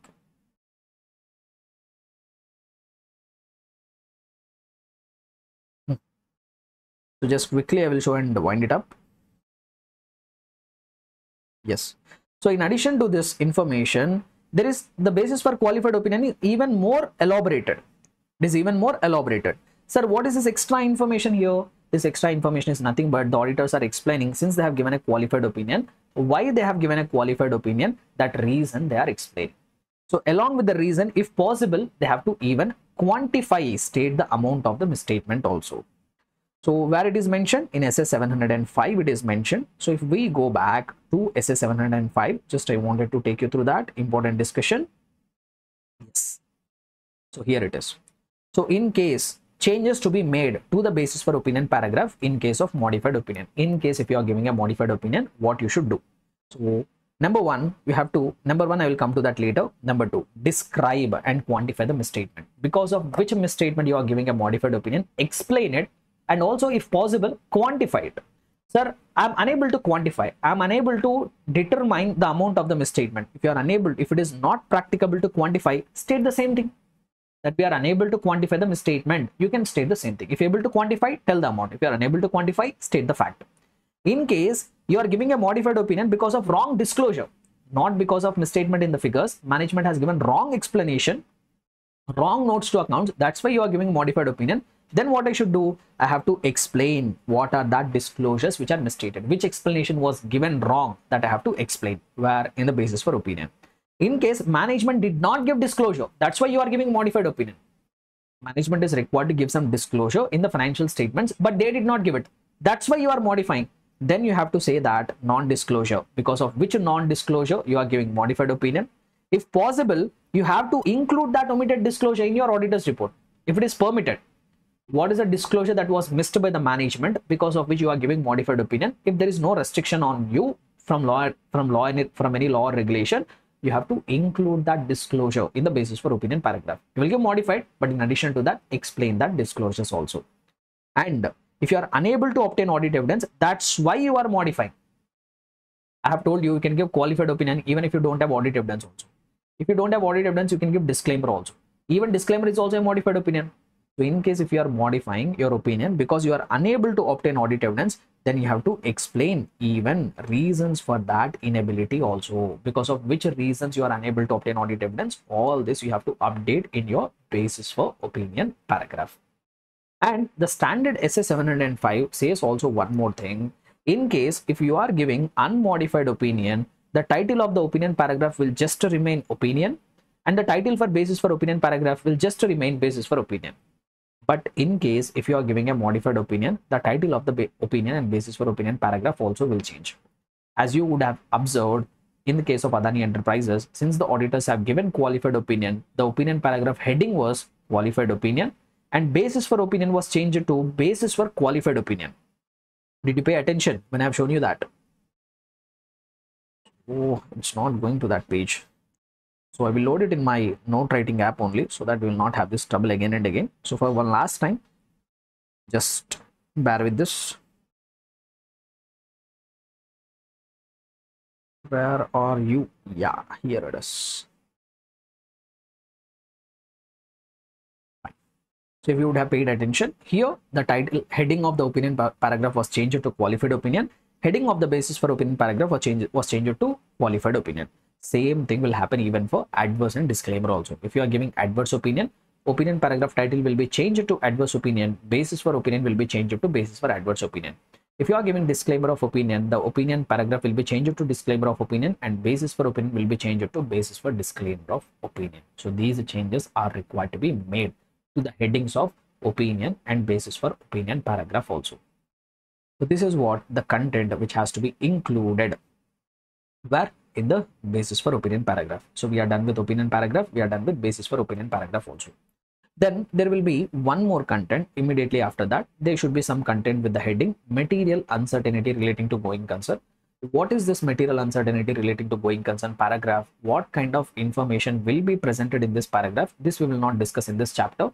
When we take up the standards on audit, when we discuss SA 570, there we will get to know more about this paragraph. What is this material uncertainty relating to going concern paragraph? What kind of information will be included in this paragraph? That we will get to understand it when we take up SA 570. So this will be for later discussion. After that, there will be some three special content. Number one, key audit matter, emphasis of matter, other matter paragraph. This we will have a separate discussion. First, we will complete SA 700 and 705 fully. After that, we will take up discussion 701 and 706. In that standard, we will come to know what is key audit matter. So to know key audit matter, we will discuss SA 701, and to know emphasis of matter and other matter, we will discuss SA 706 immediately after completion of SA 700. We'll complete all other contents. After discussing all other contents, then we will take up key audit matter separately, emphasis of matter and other matter separately. Okay, right. Then you have to include, after these special things, you have to include a paragraph where you will explain the responsibilities of the management for the financial statements. So what are the responsibilities of the management that you have to include in your auditor's report?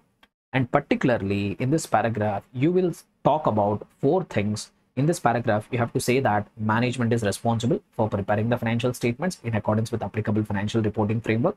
You should also mention that management is responsible for implementing internal controls to make sure that financial statements are free from material misstatements. And also you have to include one line that management is responsible for making an assessment regarding going concern, whether entity will be able to continue as a going concern or not.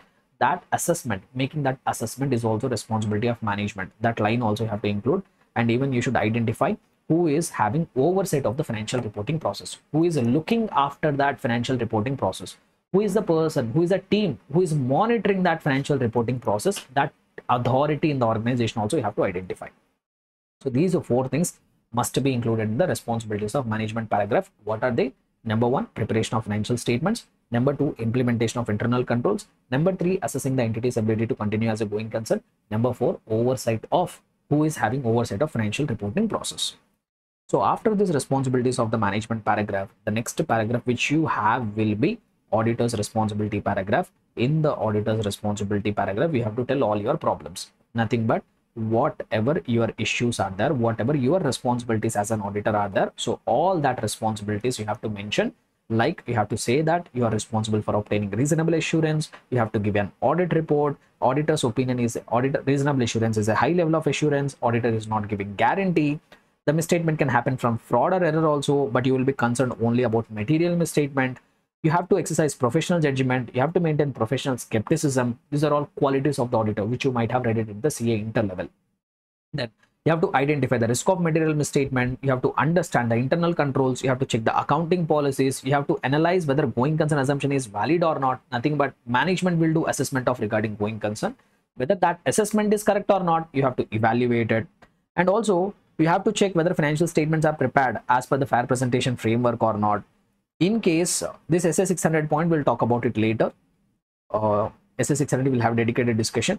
And also you have to communicate that, and also you have to say that there are some reporting responsibilities on you. You have to communicate certain matters with those charged with governance. This we will discuss in SA 260 and SA 265. Simply, you have some communication requirement of those charged with governance that you have to state, and various other matters you have to communicate with those charged with governance. So all that responsibilities as an auditor, whatever your responsibilities are there, that list of all the responsibilities you have to include in which paragraph? Auditor's responsibility paragraph. So first there will be management responsibility paragraph, where you will explain management responsibilities. After that, as an auditor, what are your responsibilities? That also you have to explain. So I'm not going into details. So that is what regarding auditor's responsibility paragraph.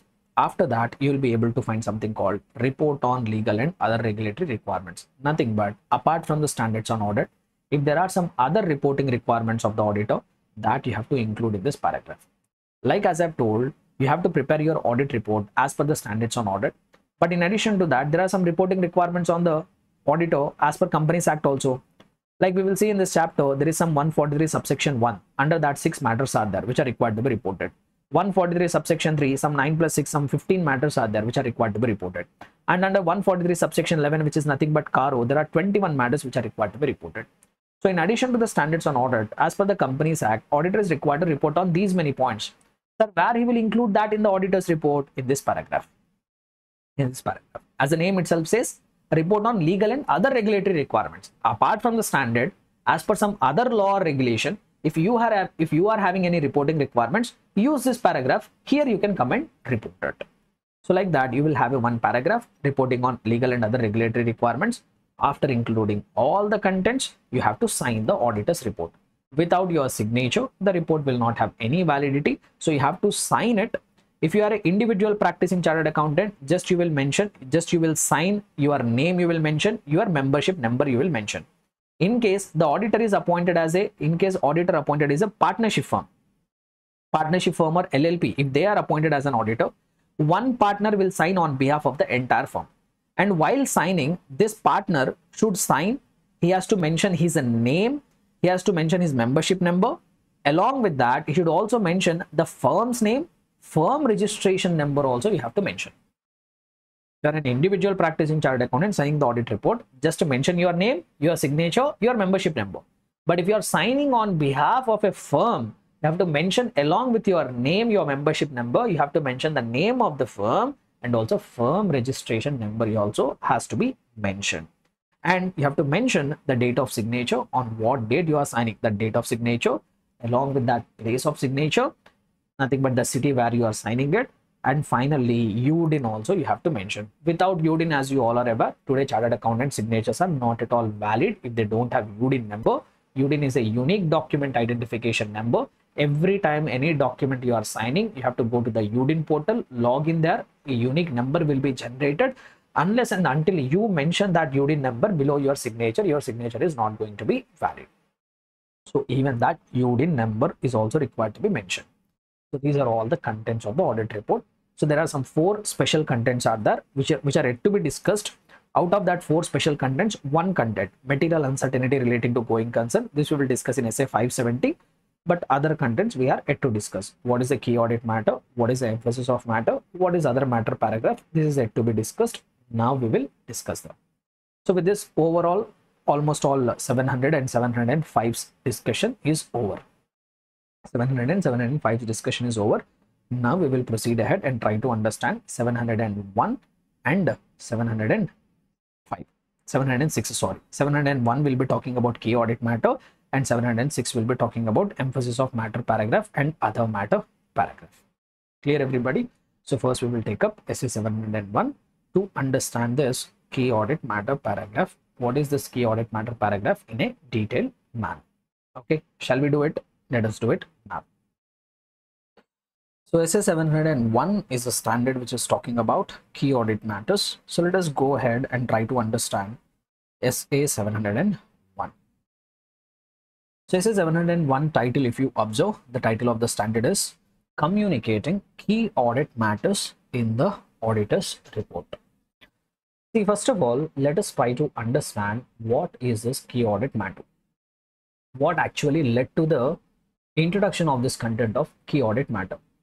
See, all the contents were earlier there, like opinion, basis for opinion, auditor's responsibility, management responsibilities. So all these paragraphs are there for a very long period of time. But this key audit matter is one of the content which has been introduced after a certain period of time. This content is not there from the beginning. So this content, the key audit matter, has been added very recently. So what led to the introduction of the key audit matter? Let us try to understand that first. See, key audit matter, what actually led to the introduction of this matter is, as I have told you, today there is a uniformity required in the auditor's report. Today there is a uniformity required in the audit reports. Whenever you pick up two audit reports, they should look similar. So today, because of the standards on auditing, we have achieved that level of uniformity. And in fact, practically telling, today we have achieved so much of uniformity that if you take two audit reports which contain same opinion, they will look exactly copy pasted. Only name of the company will change. Apart from that, nothing will change. Apart from that, nothing is going to change. Why? See, the standards has used strict terminology. So in fact, what I will say is, in SA 700, when you download the bare SA 700 standard from the resources, and if you go to the end of the SA 700, you will find something called appendix. At the end, they have clearly given what should be the format if you give unmodified opinion, what should be the format if you give modified opinion. Detailed format has been given. So today, once you have done the audit, you have decided the opinion, you need not apply your mind. What you have to do is, just you have to download that SA 700, go to the appendix. If you are giving unmodified opinion, there will be a format for unmodified opinion. Copy that information, paste it in a Word file, change the name of the company, date, etc. Do all that cosmetic changes, audit report will be ready. So ICA has actually reduced your work. You need not use your creative skill, communication skill to prepare the audit report. Just you need the copy pasting skill. So because of that extreme guidance, today audit reports have all become very similar. Exactly copy pasted information, you will be able to find it. Now industry started crying. See, whatever we chartered accountants do, industry will always have a problem. See, when audit reports were not uniform, the industry cried and told, hey, audit reports are not looking similar. We are having difficulty in understanding. Please make the audit reports similar. Now when ICA has put the effort, gave the standards, and we have achieved uniformity, now industry is complaining, hey, today audit reports are all looking similar. We are not getting any value addition by reading your audit report. What the industry started complaining, we are not getting any value addition by reading your audit report. It is exactly copy pasted information. If I read Reliance audit report and Infosys audit report, if both the auditors are giving same opinion, exactly copy pasted information, I am not finding any value addition. Now ICA has to do something to bring that value addition to that auditor's report. So that's why they have told, okay, you want more communicative value from the auditor's report? We will do one thing. We will bring one new content in the audit report. That content will be called as key audit matter, where our auditors will explain some of the matters which are most significant in the auditor's judgment. From the entire audit, whatever matters which auditor feel as most significant, most important, those matters auditor will explain. Like, for example, if I am conducting audit of Infosys Limited, I found a very difficulty in obtaining audit evidence regarding revenue. I obtained audit evidence, but it was little bit difficult for me. I performed more procedures. I have to go through a lot of struggle. I have to verify so many documents to obtain audit evidence regarding revenue. So now what standard has told is, okay, you can select this revenue as a key audit matter. Explain how you have dealt with that revenue, how you tried to obtain audit evidence, what procedures you have performed, what difficulties you have faced, why you have faced difficulty. Explain it. Now, there is some other auditor who has conducted audit of Reliance Industries Limited. Now, while he is conducting audit, he faced difficulty in obtaining evidence regarding litigations and claims. He faced difficulty obtaining evidence regarding litigations and claims. Now, the auditor of Reliance Industries Limited will explain that litigations as a key audit matter. So like this, now what will happen is, for the key audit matter, it all changes from entity to entity. Whatever difficulty Reliance auditor has faced, the same difficulty Infosys auditor might not face. Why? Because here company is changing, industry is changing, circumstances are changing. Whatever I felt as significant in one entity, the same matter might not be significant in another entity. For Infosys, revenue might be significant matter. For Reliance, litigations could be significant matter. For Adani, something else could be a significant matter. So that's why what the standard has told is, hey boss, dear auditors, industry is complaining, they are not getting any value addition by reading the audit report. You do one thing, give your opinion, basis for opinion, auditor's responsibility, management paragraph, management responsibility paragraph, everything you do. But in addition to that, from the current year audit, whatever you have done, you identify a few matters which you feel it as most significant and explain about them in the auditor's report. So that guidance has been given, and accordingly, this key audit matter paragraph has come into picture. Let me show you an example here. So here we have Adani Enterprises audit report, and here you could see after the basis for opinion paragraph, they have included key audit matter. If you look at the key audit matter, like auditors of Adani has selected contingencies relating to taxation, litigation, and arbitration as a key audit matter.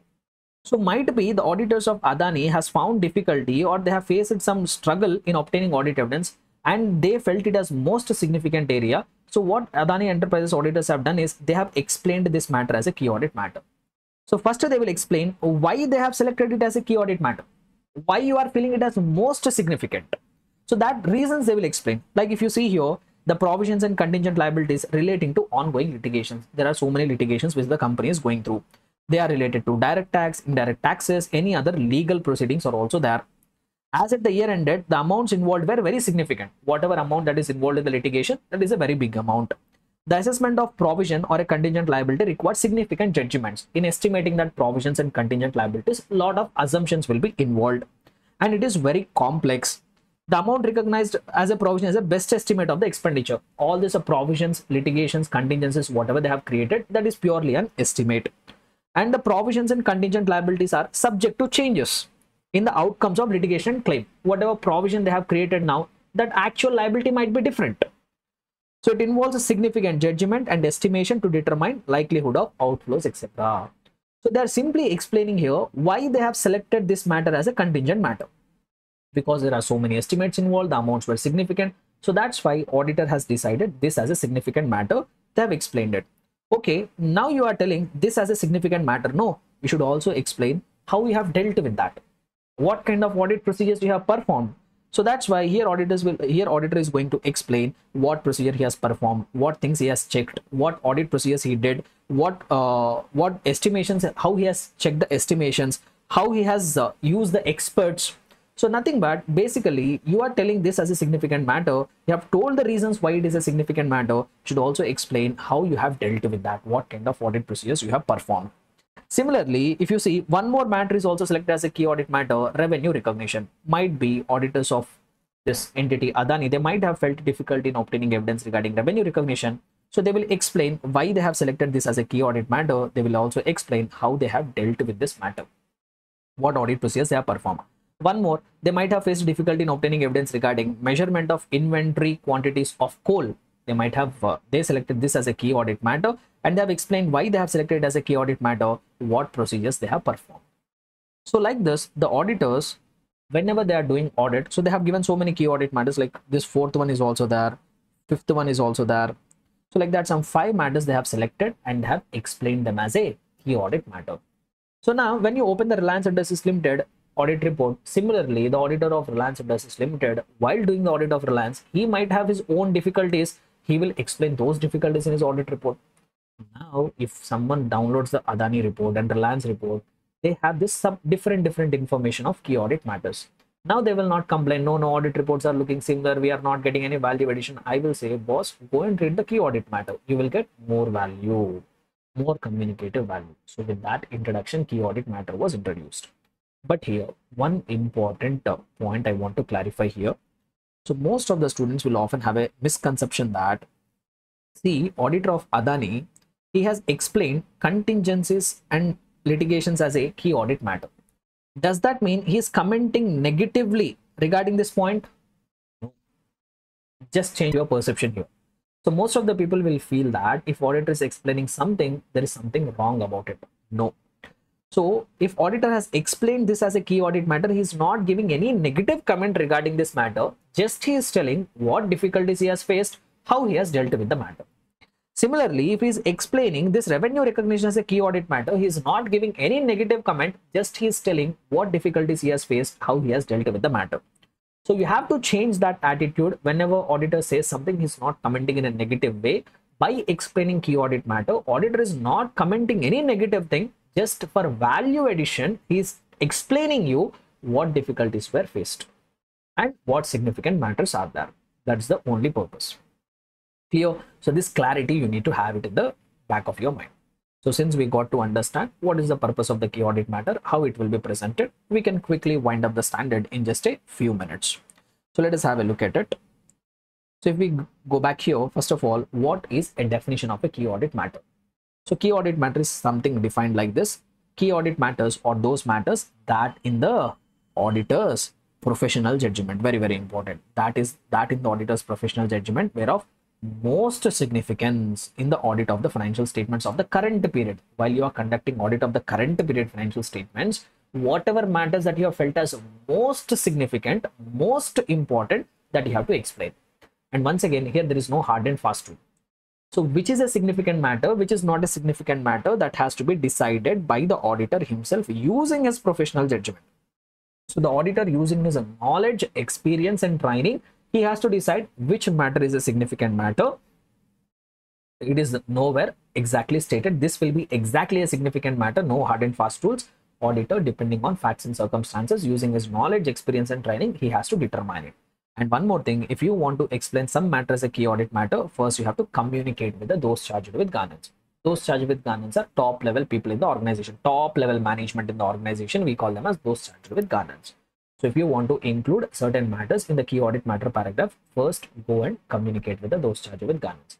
Here also you have to be very careful. They are not asking you to take the permission. They are just asking you to let them know. That's all. Okay. Now, sir, what is the purpose of key audit matter? Why this key audit matter has been introduced? I have already told you the purpose of key audit matter is to enhance the communicative value, to increase the communicative value of the auditor's report, to add more value addition to the readers of the auditor's report. And most important thing, communicating key audit matters provide additional information to the intended users that will help them to understand the audit report in a much more better way. And this is also the important point. Most of the people have misconception that, sir, SS 701 has asked the auditor to include key audit matters in the auditor's report. Now let us assume a typical scenario. You are conducting audit of Reliance Industries Limited. Management prepared the financial statements and gave it to you.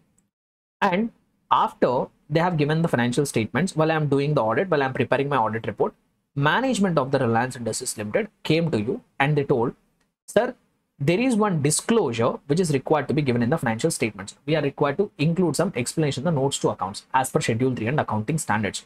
But we forgot to include it in the financial statements.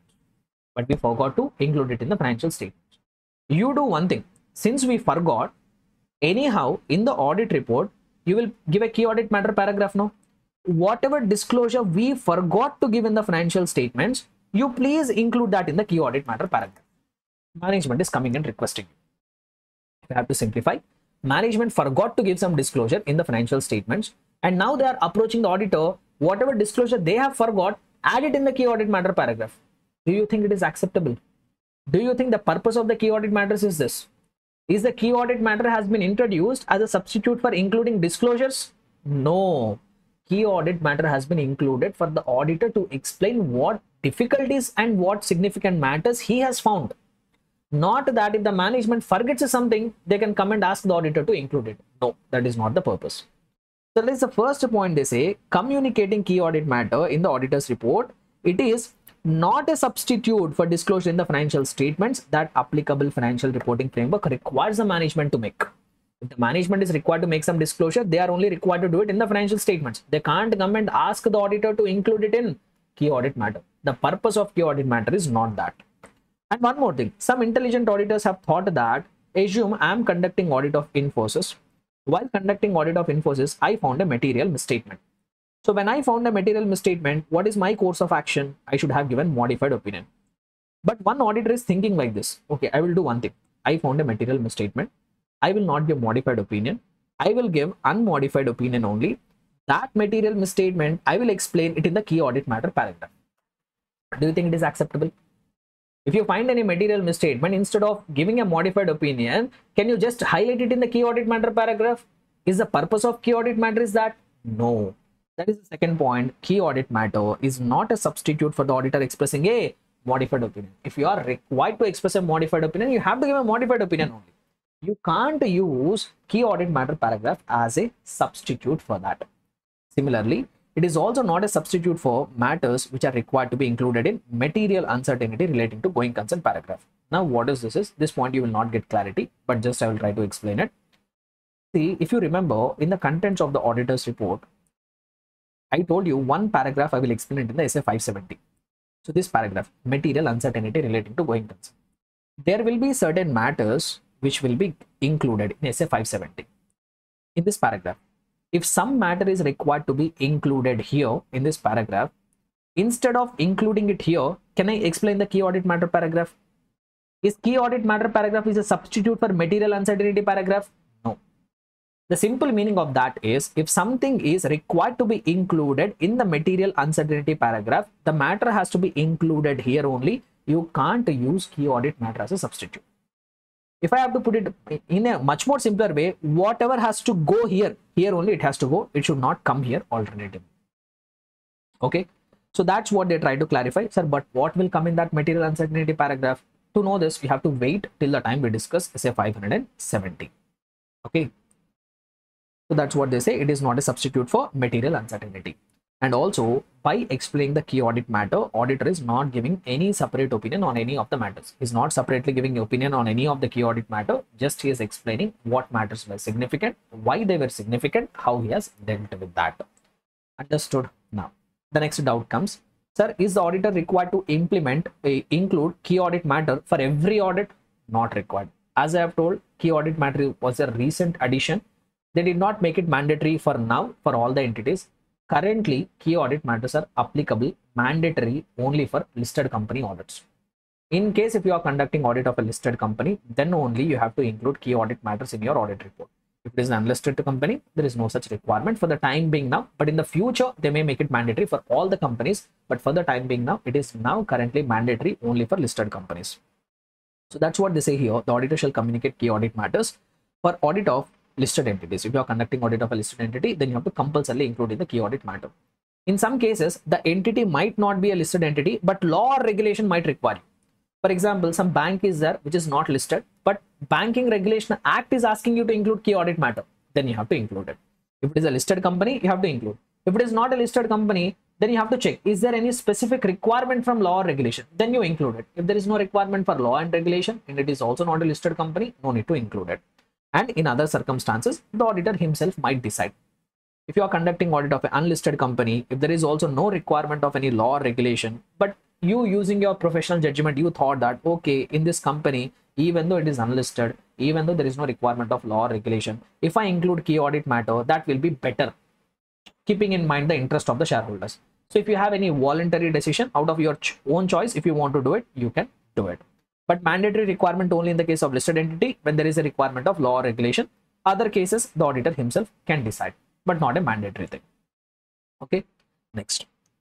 One more thing here. Sir, how to present the key audit matter? You have to include a separate paragraph, key audit matter, separate heading should be there. If you have more than one key audit matter, separate subheadings should be there for each key audit matter. That's what we have seen in Adani Enterprises. One main heading is there, key audit matter. And for each of the key audit matter, they have given subheadings. 1, 2, 3, 4, 5. 5 key audit matter subheadings are there, no? So that format you have to follow. So you have to use a main heading key audit matter, and for each key audit matter, you have to use a subheading. And before explaining key audit matter, you have to give some 2-3 lines of introductory information. You have to give some 2-3 lines of introductory information. Nothing but one paragraph you have to give before you explain the key audit matters for clarity of the shareholders. I will show you that also. Yes. Here, if you see, key audit matters are explained now. But before that key audit matters, they have given one paragraph. They have given one paragraph where they are trying to say something. What they are trying to say, key audit matters are those matters that in our professional judgment were of most significance while conducting audit of financial statements. These matters we have addressed while conducting audit. We do not provide a separate opinion. So this paragraph you have to compulsorily include. This introductory information, this introductory language you have to use before explaining the key audit matters. The same thing they have told in the standard also. So this introductory information you have to give. Same, whatever we have read in the audit report, same thing will be there. Key audit matters are those matters that in the auditor's professional judgment were of most significant. These matters were addressed. We do not express a separate opinion. And most important thing here, if you don't have a key audit matter, you are conducting audit but you did not find anything significant, then what you should say? You should say that there are no key audit matters. You have to use a heading and say there are no key audit matters. Especially in the case of listed company, you are conducting audit but you are unable to find any key audit matter. You did not find anything as most significant. Then you have to say there is a no key audit matter. That fact you have to mention if there is no key audit matter. Clear, everybody? Only in case of listed and legal and regulatory requirements. Why? Because in other entities, key audit matter itself is not mandatory. If it is mandatory but you don't have key audit matter, then you have to say this. Clear? Next. Sir, there are some circumstances where key audit matters are not required to be communicated. Even though you are conducting audit of a listed company, or even though there is a requirement of law and regulation to report key audit matter, but still in some circumstances you are exempted. When, sir? If you are giving a disclaimer of opinion. You are giving what? You are giving a disclaimer of opinion. So the standard has clearly told, if ultimately you are giving a disclaimer of opinion, there is no compulsion on you. Even though you are conducting audit of a listed company, no need to include key audit matter paragraph. The logic is very simple. When you are giving disclaimer of opinion, what is exactly happening there? You are trying to say that you are unable to do the audit. When you are unable to do the audit only, how can someone expect you to identify significant matters from the audit? Sense only, no? It is quite illogical to ask you to report significant matters when you are unable to do the audit only. So that's why the standard has told, in case if you are giving disclaimer of opinion, there is no requirement to include key audit matter paragraph. Because you are unable to do the audit, we are not expecting the key audit matter paragraph from you.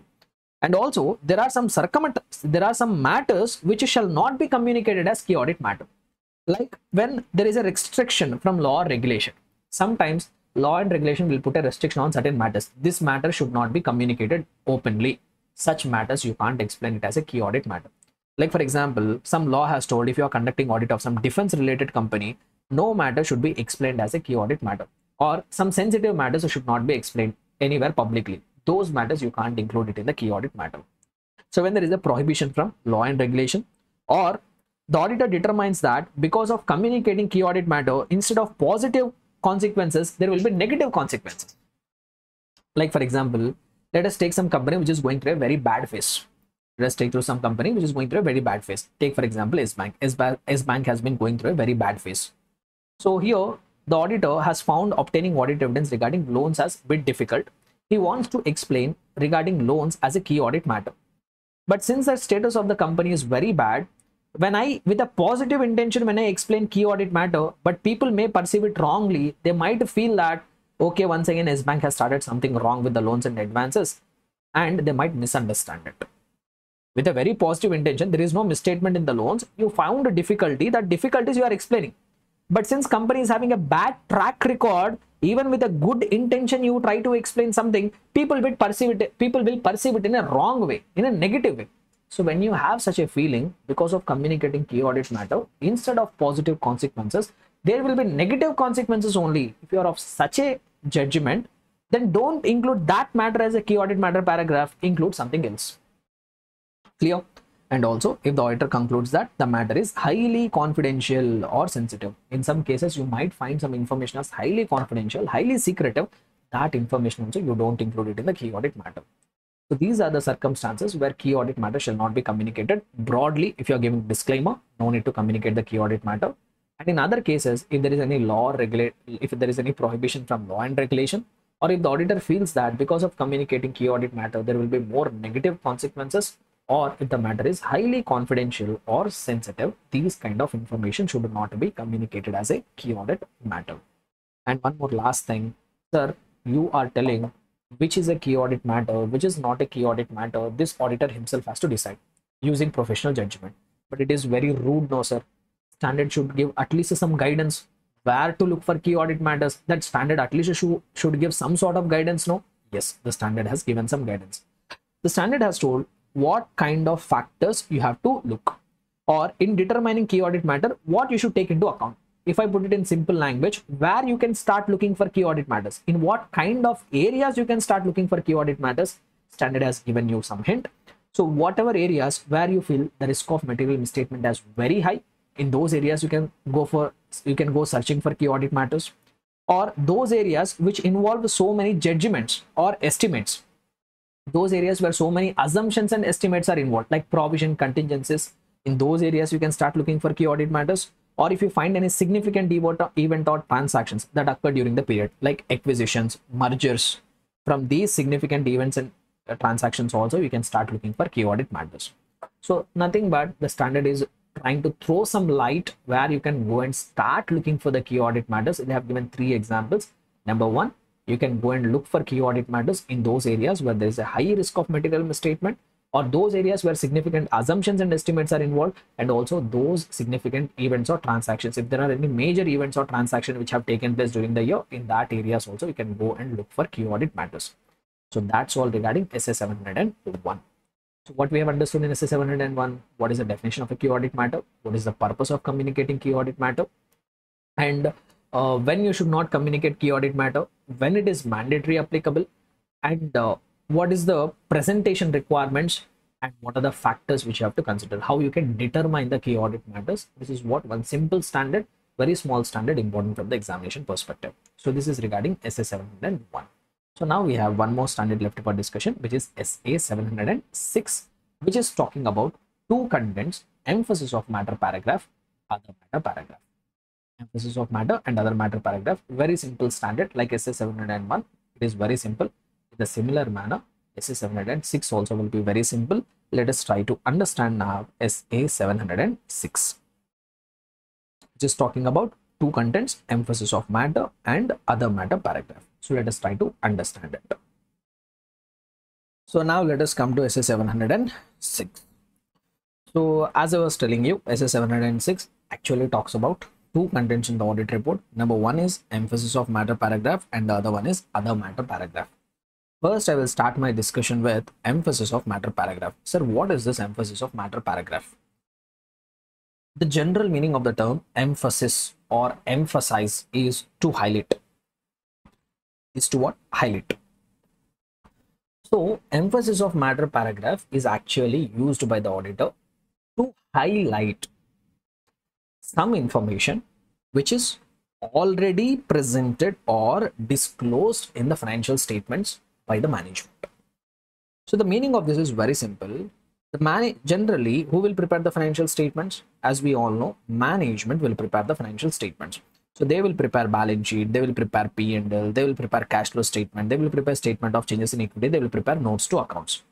So management in the financial statements, whatever they have prepared, they have already included certain information.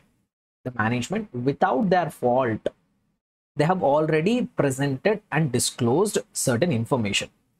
But as an auditor, you felt that this matter should be highlighted somewhere in the auditor's report. It doesn't contain anything wrong. The management has completely exactly stated whatever has happened. There is no mistake from the management side. They have correctly, properly presented some information. But as an auditor, you felt that this matter is very fundamental to users' understanding of the financial statements. Better I highlight it somewhere in my auditor's report. Then what you can do is you can use a dedicated paragraph called emphasis of matter paragraph, and there you can highlight that information which is already presented or disclosed by the management in the financial statement. I will give you one simple example to understand. Okay, take some statement of P&L. Take some company. Look, if you look at the statement of P&L, there is statement of P&L, revenue, expenses, all are there. Then there is one item, P&L before extraordinary items. P&L before extraordinary items, 100 crore. Then there is some extraordinary item. There is some extraordinary item. Some extraordinary loss is there. some one-time loss is there, some 60 crore rupees of loss is there, and P&L net profit after extraordinary item, it was 40 crore rupees. Now, what is this extraordinary item? The management, without their fault, they have explained that clearly in note number 27. They have given reference here, note number 27. Now, if you go to note number 27, there the management has clearly explained what is the extraordinary item. So might be they have explained that there was a fire accident which has taken place, is one of the factories of the company. The total loss arising from that fire accident was 100 crore rupees, but they're able to get 40 crore rupees of insurance compensation. Net loss from that fire accident was 60 crore rupees. The same thing was reflected in the financial statements. On the statement of the P&L, the same thing is reflected. The management did not hide anything about it. Clearly, they have explained in the note number 27 the details of that extraordinary item. So you tell me, did the management commit any mistake in the preparation of the financial statements? Did they hide anything from the shareholder? No. So you tell me, if that is the case, whether these financial statements contain a material misstatement? No, financial statements are not containing any material misstatement, because when we say financial statements are materially misstated, when management is trying to hide something or management is trying to convey wrong information, then we say financial statements are materially misstated. But here, as I was telling, management did not hide anything. Without their mistake, they have clearly told what has happened. So we can't say here financial statements are materially misstated. But management clearly presented that in the financial statement. But as an auditor, I felt that it is better. This is very much important for the user's understanding of the financial statements, because most of the users will not read each and every content in the financial statements. They will just look at the bottom of the P&L. They will think, okay, profit of the company is 40 crore rupees. They might feel that this is the average profit of the company. But if they read in a deeper manner, if they read and go to that note number 27 and read it, then they will get to know 40 lakhs is not the normal profit for the company. The normal profit will be 100 crores. There was one extraordinary event, fire accident happened. That's why this loss of 60 crores has happened. That's why the net profit was 40. If this fire accident is not there, the profit would have been 100 crores. So the average normal profits of the company are around 100 crore rupees. This user will become aware only when he goes and read that note number 27. But most of the readers will not do it. So as an auditor, I felt that, okay, management already presented some information in note number 27, but it is important for the user to understand it. So what I thought is, let me highlight this somewhere in the auditor's report so that the readers will not miss it. Sir, how can I highlight it? Can I modify my opinion and highlight it? You can't do it. You can modify the opinion only when the financial statements are materially misstated. But here you are only telling financial statements are not materially misstated. So I can't highlight this by modifying the opinion. So standard has given a way out. You can do one thing in the auditor's report, use one paragraph, emphasis of matter paragraph. In that you highlight what information you want to highlight. Also give a reference to the note number where they can go and find that information. So in this case, I will use the emphasis of matter paragraph and I will say, I draw your attention to note number 27 where management has explained about the extraordinary item. Please go and read it, so that any reader who is reading that financial statements, he will not miss that point and he will make a correct decision. Understood? So that's all. This is what regarding emphasis of matter paragraph. So simply, if you look at the definition of the emphasis of matter paragraph is a paragraph which is included in the auditor's report that refers to a matter which is appropriately presented or disclosed in the financial statements. There is some information which is already presented or disclosed in the financial statements. Just I want to include in my auditor's report because it is fundamental to users' understanding of the financial statements. Clear? So once again, if I simplify, some matter is already presented or disclosed in the financial statements. You want to highlight it, you can use emphasis. As simple as that. So now they have given more about emphasis of matter paragraph. So when you will use the emphasis of matter paragraph, let us see. The auditor shall include an emphasis of matter paragraph in the auditor's report, provided the auditor would not be required to modify the opinion because of some matter. Which means that, see, you can highlight those matters, you can highlight only those matters in the emphasis of matter paragraph which are not materially misstated. If some matter is materially misstated, the appropriate option will be to give a modified opinion, not just highlighting it in the emphasis of matter paragraph. So you can highlight only those information in the emphasis of matter paragraph which is not materially misstated. Management did not hide anything. Management did not convey wrong information. Some information is correctly presented that you want to highlight. Then you can use emphasis. If some item contains a material misstatement, the correct option is to give a modified opinion, not just highlighting. So very, very important point you have to keep in mind. Emphasis of matter paragraph will be used to highlight only those matters which are not materially misstated. And also, if a matter is already determined to be a key audit matter, just now we have discussed SS 701. If some matter is already determined to be a key audit matter, then you can't present it once again in the emphasis of matter paragraph. So if some matter is a key audit matter, present it in the key audit matter only, don't bring it in the emphasis of matter paragraph. So two things they have told: you can highlight only those matters which are not materially misstated, which does not require you to modify the opinion, and you cannot present such information in the emphasis of matter paragraph which is already a key audit matter. Clear? Next. So they have given some examples also, some scenarios they have given, some examples of the circumstances which can be included in the emphasis of matter paragraph, like an uncertainty relating to future outcome. If there is any pending case going on, management has disclosed in the notes to accounts, but still you want the user to read that, you can highlight that in the emphasis. Or if there is any subsequent event, if any adjustment has been done regarding the subsequent event in the financial statements, management presented it, but you thought the user might miss it out, that also you can highlight it in the emphasis of matter paragraph. Or your client has made early adoption of the accounting standard. Your client has early some accounting standard they have adopted a little bit early than the actual effective date. This you want to highlight in the emphasis. Or if there is any major catastrophe like any calamity, etc., like fire accident and something, that also you can highlight it. These are only examples. And once again, this is not a conclusive list. This is just a illustrative list. These are only few examples. Ultimately, it is a professional judgment of the auditor. Whatever you feel it as most important, which is required to be brought to the user's attention, there you can use emphasis of matter paragraph. And how you have to present that? So as I have told, emphasis of matter paragraph should be presented in a separate section. You should give separate side heading, emphasis of matter paragraph, in your audit report. I think here it should be there. Just let me check whether here there is any emphasis of matter paragraph. So in the Adani report, I think there is no emphasis. See, there is no requirement. In every audit report, there should be emphasis. If required, then only it will be given. Let me check anywhere else it is there. Okay, here it will be there. Just for the sake of showing it to you, I'm taking you through this practical example I wanted to give.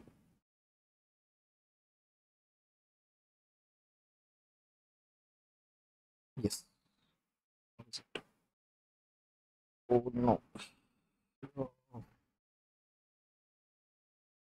See here it is there. Emphasis of matter paragraph.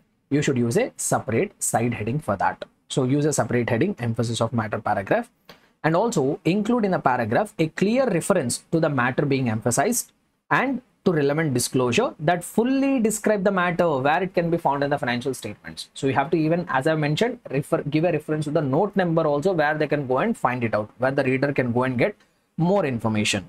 So like as you see here, they will say, we draw your attention to note number 35.1. That means in note number 35.1, some information is already there.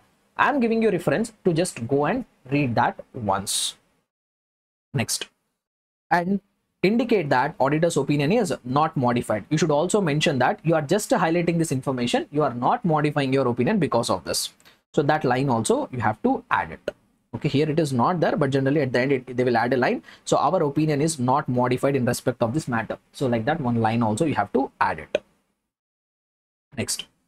Now this paragraph is similar whatever we have read in key audit matter paragraph. I told key audit matter is not a substitute for three things. It is not a substitute for disclosure, which is required to be given in the financial statements. It is not a substitute for giving a modified opinion. It is also not a substitute for material uncertainty relating to going concern paragraph. As it is for whatever three matters, key audit matter paragraph is not a substitute. Emphasis of matter paragraph is also not a substitute for the same three matters. So that's it regarding emphasis of matter paragraph. So now what is other matter paragraph? This standard is talking about two things. One, we got to know. Now what is other matter paragraph? Very simple. So what they technically say is, emphasis of matter paragraph is used to highlight that information which is already presented or disclosed in the financial statements. In case if you want to say something which is not presented or disclosed in the financial statements, you have to use other matter paragraph. That's it. So if you read it, the same thing you will find. Other matter paragraph is a paragraph included in the auditor's report that refers to a matter other than those presented or disclosed in the financial statements. If something is not presented or disclosed in the financial statements, and if you want to include in the auditor's report, then you can use other matter paragraph. Practically speaking, we use other matter paragraph mainly for explaining auditor's responsibilities. So here only they have given we use mainly other matter paragraph for auditor's responsibilities. Like for example, if you are not the branch auditor was someone else, you wanted to say that I am the principal auditor, branch audit is done by somebody else, where you can say that other matter paragraph, you can say that. Or you are one of the joint auditor, there are other joint auditors, you want to tell that, where you can say that other matter paragraph. So if there is any addition of responsibilities or reduction of responsibilities to explain that responsibility matters, we can use that other matter paragraph. And finally, one more thing they say here, if you want to use emphasis of matter paragraph or other matter paragraph, first you have to communicate with those charged with garnets. First you have to communicate with those charged with garnets.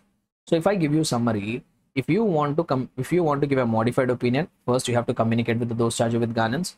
If you want to include a key audit matter paragraph, that also you have to communicate with those charged with garnets. If you want to include emphasis or other matter paragraph, that also you have to communicate with those charged with garnets.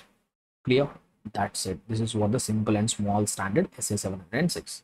So with this, we are successfully done with 4 standards which are talking about auditor's report. So SA 700 we are done, 701 we are done, 705 we are done, 706 also we are successfully done with. So this is what the revision of this 4 standards. Clear?